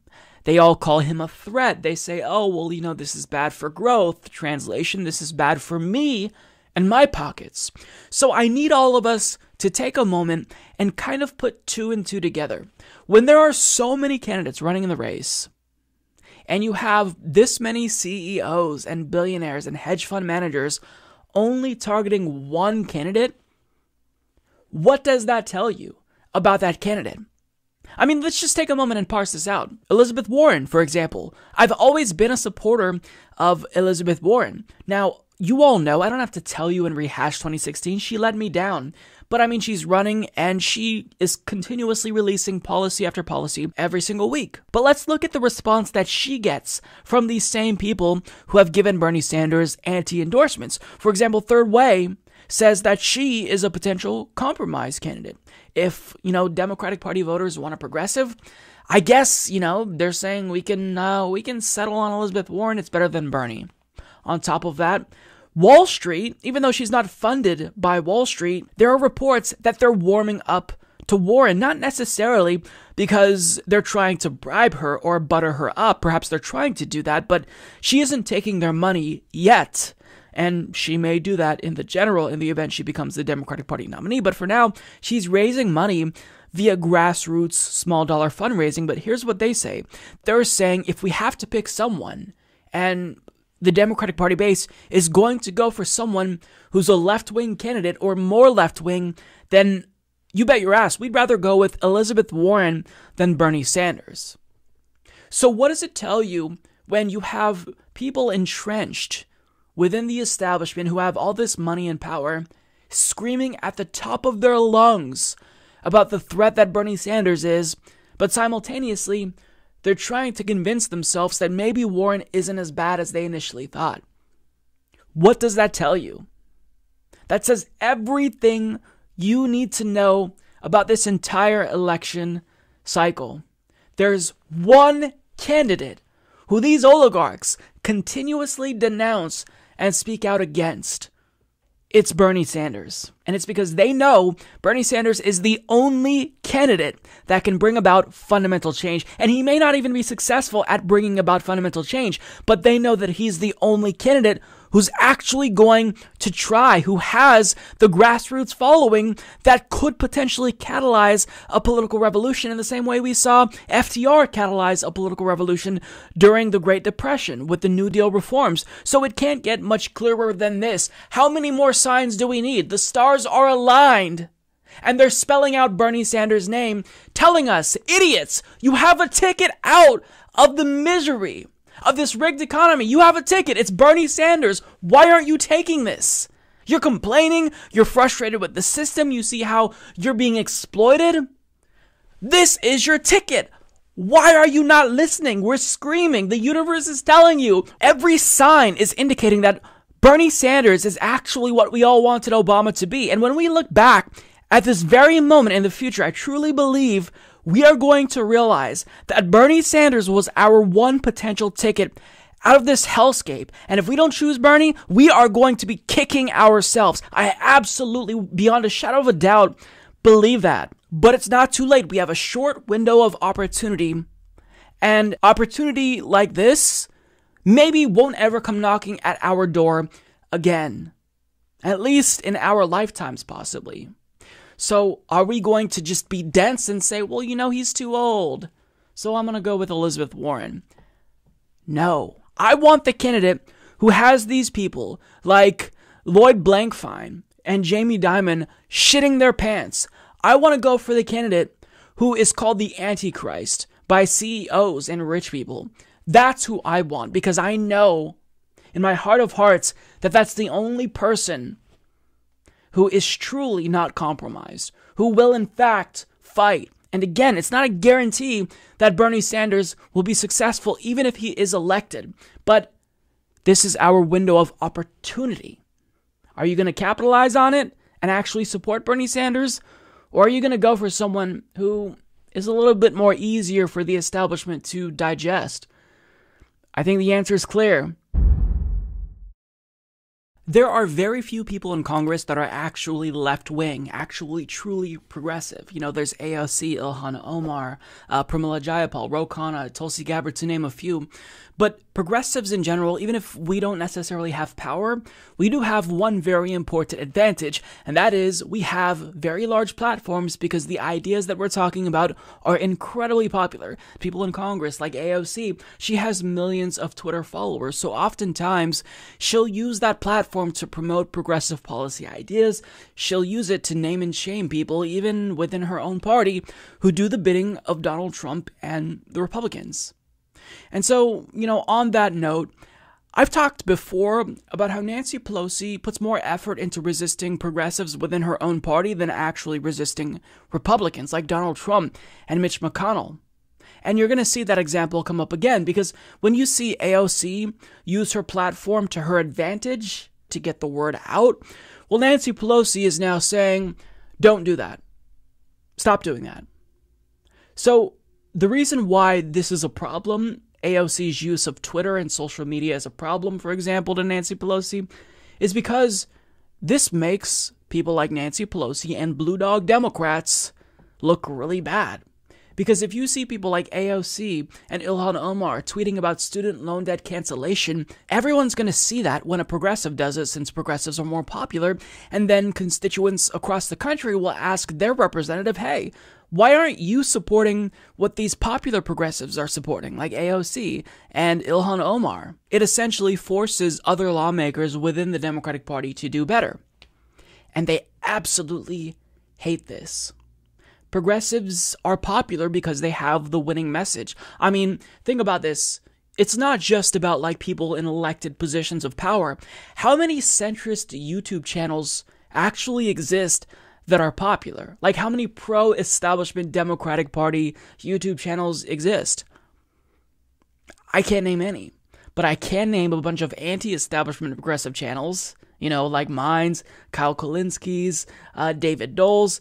There's a plethora of them. And, you know, the reason why progressives are popular is because we're saying things that are common sense that the establishment can't say because they don't want to offend and upset their donors. So Nancy Pelosi, what she tried to do in a closed-door meeting was scold progressives who are using Twitter to their advantage to further the progressive movement. And we got a little bit of, what happened according to insider accounts, and it proves yet again, Nancy Pelosi does not care at all about progressive policies. I mean, she could be saying, hey, AOC, let's use your Twitter account to promote this anti-corruption bill that, the Democratic Party is pushing, but she's not. She's just saying, don't use Twitter for reasons X, Y, and Z. So Heather Cagle and Sarah Ferris of Politico report, Speaker Nancy Pelosi chided progressives in a closed-door meeting Wednesday, calling on them to address their intra-party grievances privately rather than blasting their centrist colleagues on Twitter. Pelosi's comments, which were described as stern, came during the first full caucus meeting since a major blow-up over emergency border funding last month between progressive and moderate lawmakers, as well as a recent spat with Alexandria Ocasio-Cortez and her freshman allies. So again, you got a complaint? You come talk to me about it, Pelosi told Democrats, according to a source in the room. But do not tweet about our members and expect us to think that that is just okay. Democrats inside the room said they interpreted that remark in part as a shot at Representative Mark Pocan, co-chair of the Congressional Progressive Caucus, who called moderate Democrats members of the Child Abuse Caucus in a tweet over their support for the Senate's version of the emergency humanitarian package. Speaking behind closed doors Wednesday morning, Pelosi also gave an emphatic defense of the moderates in the caucus, of course, according to multiple sources, telling the room that they're critical to holding the House majority. Pelosi told Democrats not to make the Blue Dog Coalition their targets and instead criticize her publicly if they need to go after someone. Pelosi also indirectly criticized Ocasio-Cortez's chief of staff, according to Democrats in the room, as she told members to tell their staffers to think twice before they tweet. Saikat Chakrabarti, Ocasio-Cortez's chief of staff, went after Pelosi in a series of tweets over the weekend, criticizing everything from her comments on the squad to her stance against impeachment. Chakrabarti also tweeted scathing criticism of the Blue Dogs, calling them the new Southern Democrats. They certainly seem hell-bent to do black and brown people today what the old Southern Democrats did in the 40s, Chakrabarti wrote on Twitter before deleting the post. So this is interesting because it conveys to us that Nancy Pelosi knows how powerful a tool social media is. And what she's essentially trying to do is defang the bite that, social media has. So AOC feels less inclined to air her grievances about corporate Democrats on Twitter. But I say to hell with that. Because these are people who, if they're not going to do the right thing, then they need to be named and shamed. And think about Nancy Pelosi's priorities here. She's defending Blue Dog Democrats, saying, please don't go after them because they are helping us keep our majority. But she has no regard for the progressives, who are also helping Democrats keep the majority. Don't you care about appeasing progressives too? If you truly want to keep a solid majority? Of course she doesn't, because Nancy Pelosi is firmly in the camp of the Blue Dogs, hence why she constantly goes after progressives. And there was a lot of pearl clutching from centrist Democrats after Mark Pocan made that tweet, because they didn't like that he put them in their place and called them out for their negligence, quite frankly. Abigail Spanberger was one of them who said, how dare he say this about us? We care about the children. Right, but your actions are telling us otherwise, that you don't actually care about the children because you literally voted for a bill with no accountability at these migrant concentration camps. The way that people continuously defend Nancy Pelosi after week we get articles like this, it boggles my mind. I don't get it. If you're on the left, how can you keep defending Nancy Pelosi? How can you keep defending her? And let's not pretend that AOC is, condemning people overtly and explicitly. She'll oftentimes air disagreements with people in her own party on Twitter, but it's never anything that's as scathing as something that Donald Trump would put out or any Republican would put out. I mean, these are very tepid and mild criticisms, but the fact that Nancy Pelosi can't even handle that, it really shows you how fragile her ego is. So, I don't know what else to say. Nancy Pelosi has got to go. She needs to lose her next election. And there is someone, Shahid Buttar, who is offering us a way out of this nightmare with Nancy Pelosi dictating the direction of the Democratic Party. It's going in a very increasingly corporatist and moderate way. And that's unacceptable. So if you want to affect change, go to shahidforchange.us, support Shahid Buttar's campaign. Imagine if Shahid pulled an AOC and beat Nancy Pelosi. It would absolutely terrify everyone in the establishment. And that's what we need. So let's do it. Let's work towards that, because it's not undoable. It's going to be difficult, but we can do it. It's just a matter of how much effort we put into it. Twitter user Andrew Lawrence clipped out a video from a recent airing of the Tucker Carlson show, and it's just downright appalling. I would like to say, Tucker Carlson is finally showing his true colors, but he showed his true colors to everyone years ago. For people who have been paying close attention to Tucker Carlson, the rhetoric that he espouses is so deeply dangerous, so deeply bigoted, that I don't know how you haven't seen him for what he is sooner. But yet there's a lot of people that tend to give him a pass, because every once in a while he'll say something that is seemingly populist economically. He'll say, look, Amazon is being too greedy. I agree with AOC on this. Or he'll be anti-interventionist and say we shouldn't wage wars. And these are all fine. But it gets people to think, well, you know what, since he's good on issues X, Y, and Z, I'm going to give him a pass for everything else. But it's a fucking trick, and we can't buy into it, because the rhetoric that he is espousing is deeply, deeply dangerous. So listen to this clip here and judge for yourself. This is what he has to say about one of the only people in Congress who's fighting for you and me, Ilhan Omar. Omar isn't disappointed in America. She's enraged by it. Virtually every public statement she makes accuses Americans of bigotry and racism. This is an immoral country, she says. She has undisguised contempt for the United States and for its people. That should worry you, and not just because Omar is now a sitting member of Congress. Ilhan Omar is living proof that the way we practice immigration has become dangerous to this country. A system designed to strengthen America is instead undermining it. Some of the very people we try hardest to help have come to hate us passionately. Maybe that's our fault for asking too little of our immigrants. We aren't self-confident enough to make them assimilate, so they never feel fully American. Or maybe the problem is deeper than that. Maybe we're importing people from places whose values are simply antithetical to ours. Who knows what the problem is? But there is a problem. And whatever the cause, this cannot continue. It's not sustainable. No country can import large numbers of people who hate it and expect to survive. The Romans were the last to try that with predictable results. So be grateful for Ilhan Omar, annoying as she is.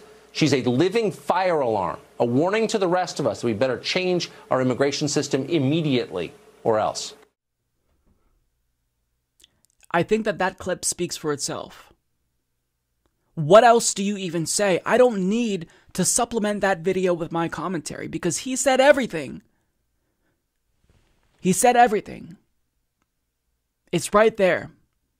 The only fucking thing that was missing is a hood over his face. This isn't dog whistle racism and bigotry. This is a bullhorn that he is screaming in your face.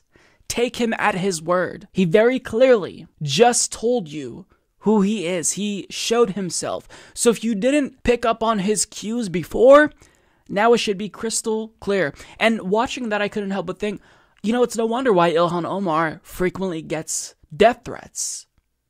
It's because of things like this. Let's go through what he said. Quote, she has undisguised contempt for the United States and its people. That should worry you. Ilhan Omar is living proof that the way we practiced immigration has become dangerous to this country. She's a living fire alarm, a warning to the rest of us. We better change our immigration system immediately, or else. So, do I really need to break that down any further? He's telling you, be very afraid of Ilhan Omar. Can you believe that we let her into our country? Not her country, our country. And this person is criticizing the United States? How dare she criticize the United States? This isn't her country. This is our country. She doesn't even look like us. She's not one of us. And she's dangerous to people like us. We're the real Americans. So how dare she criticize the United States. We need to stop letting people like her in that criticize the United States, and maybe only let people in who have the same skin tone as you or I, and who have drunken the pro-American Kool-Aid and won't criticize us ever. What more do you need? This is fucking despicable. And weeks ago, I couldn't help but laugh when people were freaking out because Carlos Maza, after that blow-up with Steven Crowder and him, he had it in his Twitter bio, Tucker Carlson is a white supremacist. I mean, people actually took issue with that. If that isn't white supremacy that you just watched, then what the fuck is? Does he literally have to put on a fucking Klan hood? I mean, what else is that? What else is that? How much more brazen does he have to be for people to realize, holy shit, this person is deeply, deeply bigoted and he's dangerous. Maybe these views shouldn't be broadcasted to millions of people every single night. Maybe we should call for an advertiser boycott because what he's saying is deeply harmful. He's stoking the fans of hate and fear against immigrants. I mean, why is this so difficult for people to admit that Tucker Carlson is obviously bigoted and he oftentimes espouses white supremacist rhetoric on his show? Is that really hard for people to admit? Because it's inconceivable to me that you could reach any other conclusion if you just watch a little bit of him. If you watch this clip here, I mean, he's telling you basically without saying that he doesn't like these immigrants because they're not American enough for him. How dare you criticize America? And the reason why I think people, they're hands off Tucker is because he found a way to, I think, brilliantly legitimize himself by plucking out certain issues that are largely agreeable. Economic populism, talking about anti-interventionism. Of course, Americans hate wars. So he can play on that to get you to think he is someone who is an ally, potentially, and then he oftentimes will spew white supremacist propaganda and rhetoric on a daily basis. I mean, I just don't know what else to say if you don't see it. Then I can't help you. I can't make you see it if you haven't already saw it. The dude's a fucking white supremacist, using white supremacist talking points, and this has just become normalized. Now, Ilhan Omar responded to this, and this is what she said. Not gonna lie, it's kind of fun watching a racist fool like this weeping about my presence in Congress. No lies will stamp out my love for this country or my resolve to make our union more perfect. They will just have to get used to calling me Congresswoman. And I think that really is the perfect response because you know that people like Ilhan Omar, in the eyes of someone like Tucker Carlson, thinks that she should be relegated to, just poverty. How dare this person who isn't even a real American, like you and me, how dare she become a congressperson, actually achieve power in our society when she's critical of us? Unbelievable. So he's saying, if you criticize America ever, you're un-American. Well, protesting and criticizing America is the most American thing ever. That's why we have the First Amendment, Tucker. And it protects people in Congress as well. But I mean, how much more brazen does he have to get before people stop taking him seriously altogether? How much more brazen does it have to get? This is absolutely despicable. Absolutely despicable. But, every once in a while he'll say AOC was right about Amazon. Or he will, say we shouldn't go to wars. Okay. But if you acknowledge that, don't minimize the harm that he's causing with this type of rhetoric. It's deeply, deeply disturbing and problematic overall, and he should be absolutely ashamed of himself. But he's not, because he makes millions of dollars going on TV every single night fear-mongering about immigrants.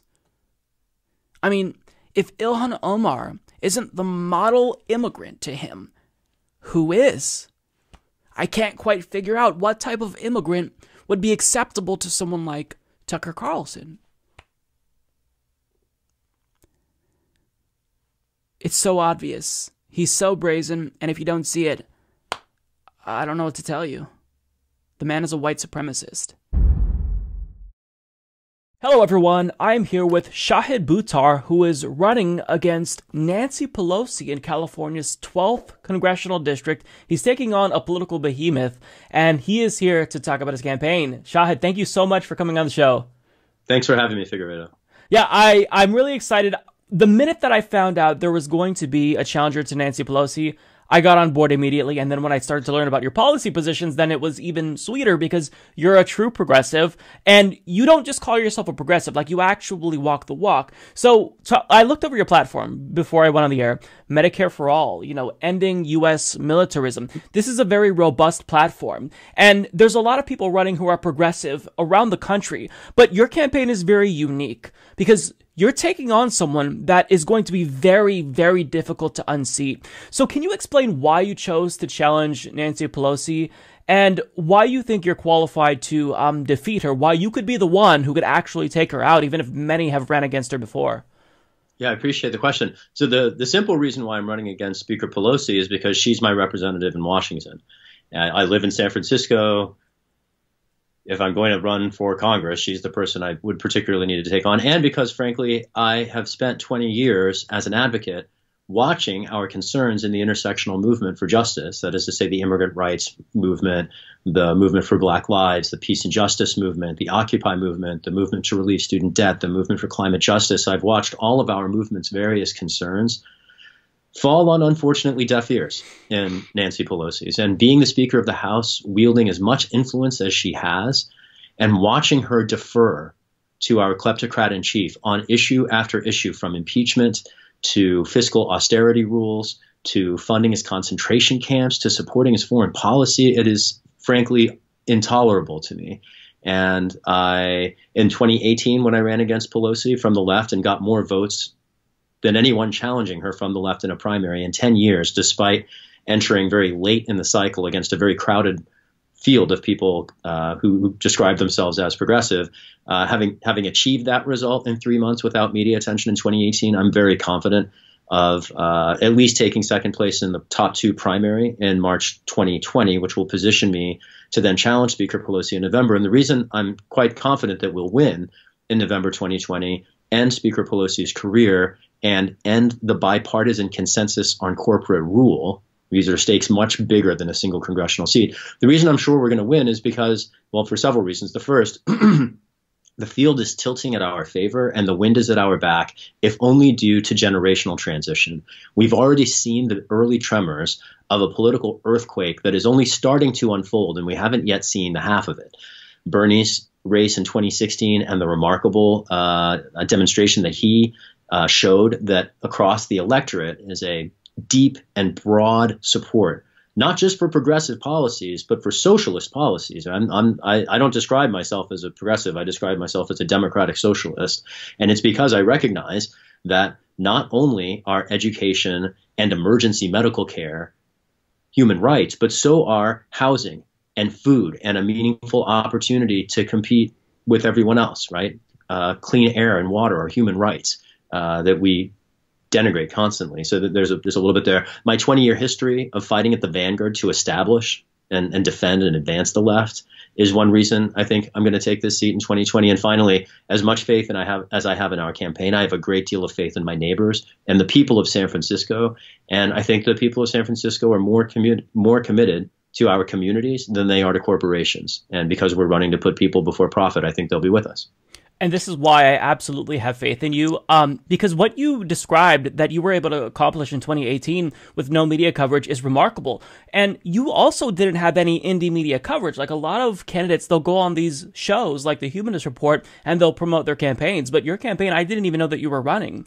So the fact that you still did that good with zero media coverage whatsoever, it really shows that you are a force in politics. And if anyone's going to take out Nancy Pelosi, I think we're looking at him right now.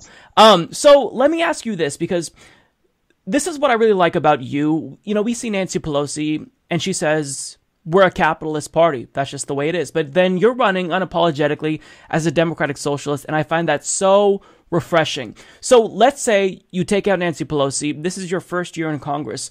There's so many issues. You've listed a number of issues that, we need to address immediately. But if you had to prioritize a couple of issues, let's say like 2 or 3, what do you think you'd focus on within that first year? Because if I were a lawmaker, I wouldn't even know where to begin because there's so much. So just from a personal level, what do you think you would try to focus on? There is indeed so much, and you're right to raise it. My early priorities would be to dial up oversight. And for instance, if I'm able to get on a committee that would have some jurisdiction over ICE and CBP, the DHS committee, there's a huge need, frankly, to scrutinize the executive branch and its serial, ongoing, seemingly mounting human rights abuses. With respect to the legislative agenda, I think one area that's very ripe, a bill that we could frankly move very early in the next Congress, would be a bipartisan measure to remove cannabis from the Controlled Substances Act. That's going to have support from Republicans. It's going to have support from Democrats. By moving that, we're going to both establish a civil rights imperative, which is to say one crucial step forward in dismantling the prison industrial slavery complex. We're going to protect generations of young people and low-income people and people of color across the country from being railroaded into pretextual crimes. Here in California, we're lucky enough to have legal access to cannabis. That's not the case in most of the country, and it's still a pretext in many parts of the country for people to find themselves sucked into the gaping maw of our criminal injustice system.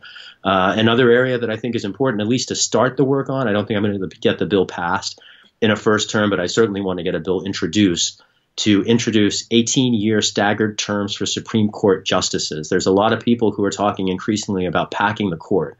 And as a constitutional lawyer who's been concerned about the court's politicization since I was in law school in the early 2000s under the Bush administration, I wrote 10 years ago under Obama a proposal for 18-year staggered terms on the Supreme Court to address the court's established political bias, its pro-corporate bias, for instance. Here's the important part, without reintroducing another bias. That's the danger of a court packing plan. A court packing plan might smell nice to progressives for the moment because we've lost the court to fascists. But replacing one bias for another only undermines the independence of the judiciary. And the independence of the judiciary is a crux on which liberty rests. I want to make sure that the older, longest-serving justices, Ruth Bader Ginsburg aside, but to cycle people off the bench, that would change the incentives in the nominations process. It would diminish the incentives for stealth nominees, for younger nominees. It would allow people to still establish expertise on the bench and allow for new blood to come so that every generation is not beholden to the stale consensuses of 2 generations past. Yeah, and I absolutely love that plan. I've previously advocated for a court packing plan, but as I hear arguments like this, it does sound more appealing because something has to be done. Like, I think a lot of people would agree that we can't just allow, the next generation to be dominated by a fascistic pro-corporate court. That's unacceptable. So I do like this plan. I think it's well-reasoned. I think it's it could be something that would potentially pass.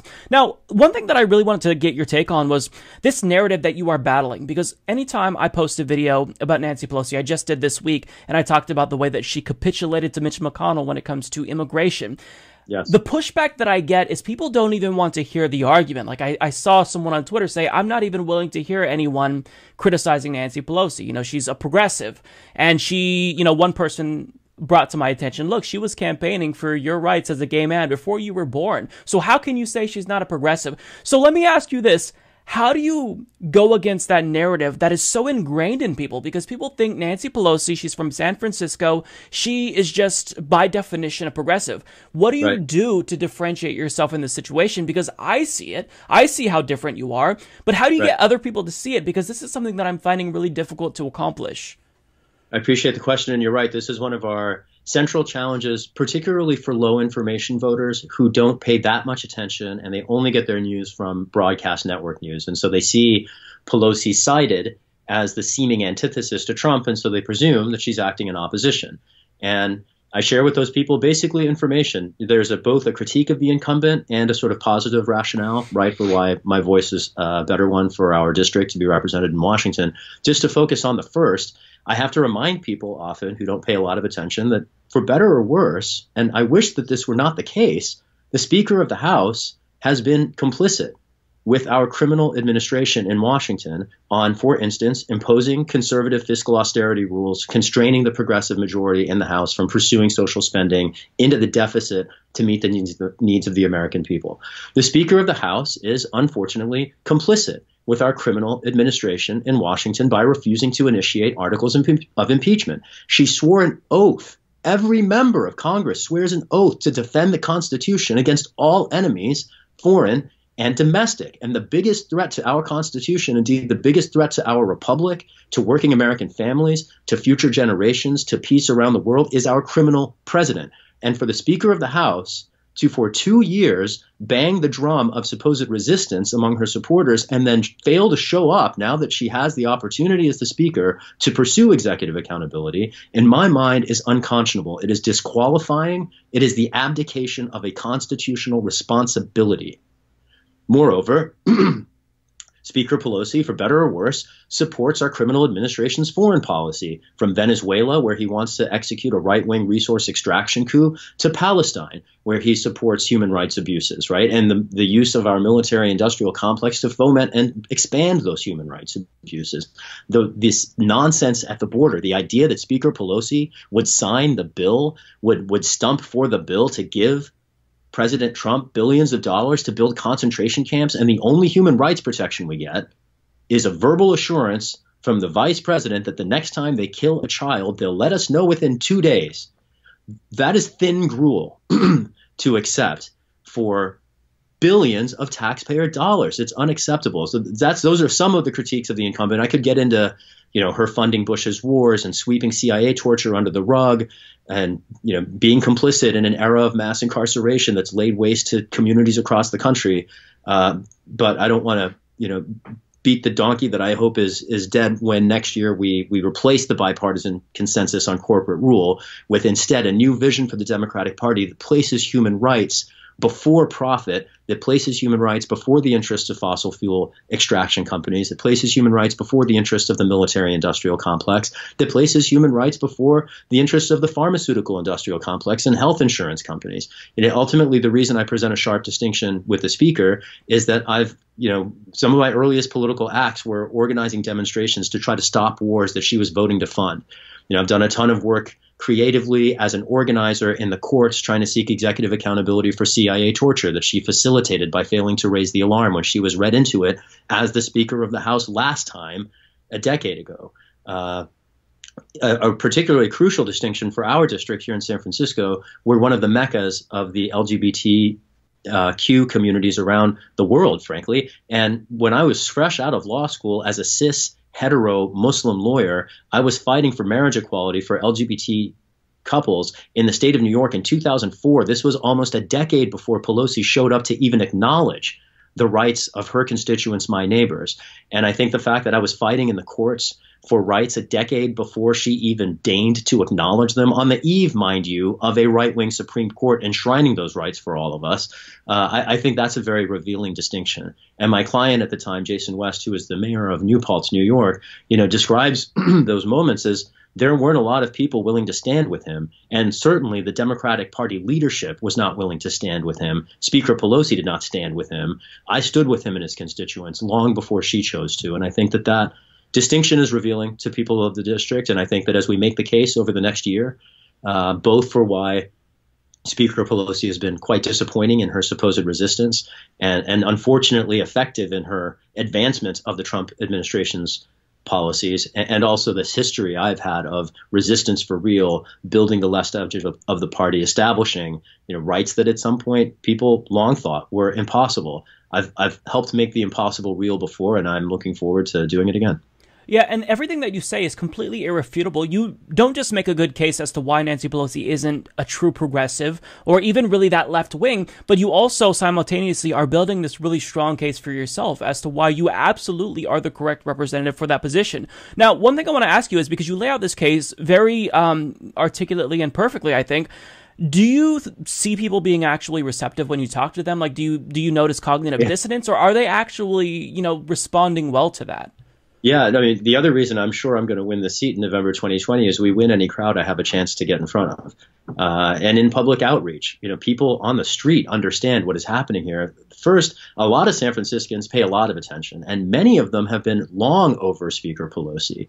I think the complaints about her relative conservatism date back to the Bush administration when she was funding Bush's wars. The last candidate to challenge her, who did as well as I did in a primary, and frankly beat me by a little bit, a significant amount actually, was Cindy Sheehan. And she was a Gold Star mother who had lost a son in Iraq, and she ran against Pelosi, raising this issue of Speaker Pelosi's fidelity to the military-industrial complex instead of the peace and justice movement for which this city has historically been more known. And while on the one hand, Cindy didn't break through, a lot of people in this district have long been very concerned about Speaker Pelosi's co-optation of our city's voice in Washington.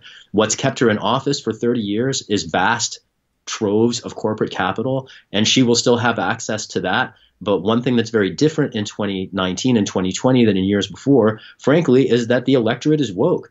People have grown increasingly alarmed. And while the Trump administration's litany of crimes and serial human rights abuses might be the thing that forced them to wake up, I think in the context of people coming to greater awareness about their own lives and the broader context of our society, the historical arc of justice and whether it's bending in our favor or against us, I think increasingly as people do investigate policy issues, they discover just how unfortunately conservative Speaker Pelosi has been.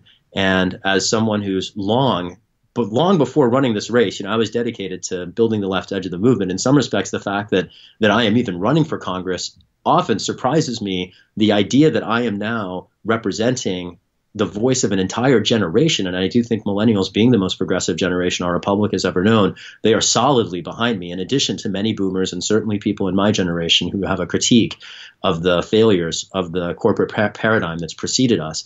The idea that I am now firmly where an entire generation is frankly surprising. When I see Bernie in 2016 touch this nerve across the country, and I'm watching this being like, oh, okay, we're not alone apparently. And then witnessing Representative Ocasio-Cortez in 2018 score a tremendous upset against a very firmly entrenched incumbent. Those things were very hard to overlook, and recognizing that the field here in San Francisco that preceded me in 2018 didn't have my depth of history in the movement and expertise across issues from marriage equality to campaign finance reform to privacy in the context of government surveillance to due process in the face of detention, torture, drone strikes, my history of work organizing, particularly resistance to profiling by law enforcement authorities at the local and the state level and the federal level. These were a few things that inclined me to jump in. And I think that as I make the case to people here in San Francisco, everyone, frankly, is very receptive. And I'll be clear about this. If Bernie or Liz Warren are at the top of the ticket in 2020, I win this seat, period. I'll have a harder road to climb to the extent one of the centrists are in that slot. But if it is a progressive, if it is a left-wing populist on the ticket in 2020, I am absolutely confident that with the combined force of that campaign's GOTV operations plus the campaign that we're building now, our ground game is stronger already than it ever got last year, and we still have another, over a year before the general election in November 2020. I have a great deal of confidence that we're going to surprise a lot of people and help continue the generational earthquake that's going to transform our political system over the next 5 years. That's encouraging. And as you speak, I am a believer. Now let's fast forward into the future. Let's assume you dethrone Nancy Pelosi, and I mean that's going to send shockwaves through the entire country, but we can anticipate exactly what's going to happen. I already know that there's going to be a Fox News segment where they say Nancy Pelosi, apparently she's too conservative for the Democrats, and now there's this new guy that's even more liberal. So we already know what the right-wingers and Fox News and right-wing propagandists are going to do. But I think that people within the Democratic Party, they're going to use that example of Fox News against you in order to try to marginalize you within Congress and say, look, this guy isn't a representative. So my question is, how do you fight back against the forces within your own party that desperately don't want you to get the message across? They don't want to change the status quo. They want to maintain this capitalistic system where people are exploited and voices aren't represented. How do you push back? Because this is my thing. I don't know how I would respond if, one, I need power in Congress because I'm aware of the fact that leadership can strip me of committee appointments, but at the same time, I also need to push back because if I don't, then I'll also be taken advantage of. So how do you respond to the establishment? What do you think is the correct approach? Super thoughtful question. I have a lot of different interests, in addition to politics and music. I DJ. I'm a martial artist as well. And there's That's so awesome. In a couple different martial artists, there are martial arts, I should say, there are principles around deflection and evasion simultaneous with attack. This is one thing that characterizes like Kung Fu or Capoeira. I practice Capoeira, and a lot of strikes in Capoeira are also evasions. And all that is to say, just like Judo or Aikido, there are opportunities to use the other side's force and momentum against them. So I want to focus on the first part of your question, which is to say what happens when Fox News brings me back on again. I've been on Fox News nationally before. In 2005, I was the principal or one of the spokespeople for the counter-inaugural demonstrations that were responding to President Bush's second term. And so I was on Hannity and Combs in January 2005, and I made a fool of Sean Hannity on his own show, particularly because, frankly, if you speak to conservatives, even in the middle of the country and the South, in terms that they can understand, they agree with us, right? The key is not to call it socialism. The key is to call it your right to get your aging parents to a doctor without having to go homeless getting them there. Right? It's not. And there's another piece here. I'm not just a socialist. I'm a democratic socialist. And I have a lot of things to say about how the democracy is threatened short of the socialism. We have restraints on voting rights and attacks on the franchise. We have a crumbling independence of the judiciary and the capacity to defend individual rights threatened by political majorities. We have rising executive secrecy impeding the right of the press and the public to understand how our government is using our tax dollars and conducting its business. And we have mounting surveillance that inhibits dissent. So at least among four different dimensions, our democracy is being attacked by a bipartisan consensus. And emphasizing those issues, that is very appealing, particularly to the libertarian wing of the right wing. So, Trumpies come in a lot of different flavors, and a lot of them are simply iconoclasts who understand that they're being fleeced and bought a bunch of snake oil. Right. So if you go in there speaking the truth, you can speak to their very legitimate concerns about how the bipartisan consensus to put Wall Street before Main Street for the last generation has led to all of us not only being fleeced, but raced off of either or both of two cliffs, either climate catastrophe on the one hand or rising fascism attempting to consolidate itself on the other. I think many people on the right end of the spectrum share those concerns. So I just want to push back and say, I think I can co-opt some of those fora that we would expect otherwise to demagogue people like me. And we've seen that happen before. Bernie, Ocasio-Cortez, they've been very effective co-opting those right-wing fora. I mean, frankly, I think the reason that AOC is known today by an acronym is because for 6 months before they figured out that she's an unassailable target, the right wing made her a viral sensation. They went after her on every news cycle. And it just turns out that their base was with her. And all Americans are with her, frankly. I mean, she is the future. And we democratic socialists are the future. And we're just waiting for the rest of the political system to figure it out. And I think as we make the case and we present to voters the choice between, do you want your aging parents or your kids to be able to get to a doctor without you having to risk bankruptcy? Do you think that human beings should have a right to housing and food? Or would you rather squander those resources on missiles and nuclear weapons programs and fighter planes that don't even meet the security needs of our country's future, right? Wasteful, fraudulent corporate boondoggles that leave your own children impoverished. Do you want a viable future for our species on this planet or not? I think these are questions that, when presented in sharp terms, that recognize the complicity of corporate Democrats, that we can speak to the populace on both sides of the spectrum. One key here, and I do want to make this explicit, is I am both more progressive and less partisan than Pelosi. In other words, the attempt to defend Democrats is part of the reason why we've seen the country slide to the right. If we articulate bold principles that our own stated most treasured values, right? The inclusion of the tired, poor, huddled masses yearning to be free, the peace, equality, liberty, values that we're all taught to believe in. If we boldly defend those values, especially in a time of crisis like the one we live in now, I think we will pull Americans with us. And I take very seriously both the responsibility and the opportunity as an immigrant to remind other Americans what makes our country great and has made our country great. And it's not the promises of a tyrant in the White House. It is the inclusion of people from all over the world. It is these principles. That's what makes America great. And I'm very excited to breathe new life into them and to defend them, not just as an advocate in our communities, but in Congress as well.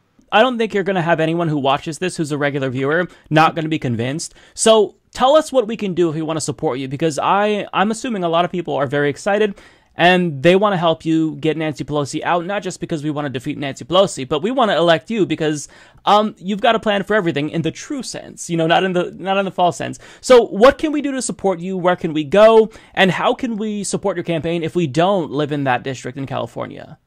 Appreciate the question. So you can visit us online at www.shahidforchange.us. That's SHAHIDFORCHANGE.us. You can make a donation there.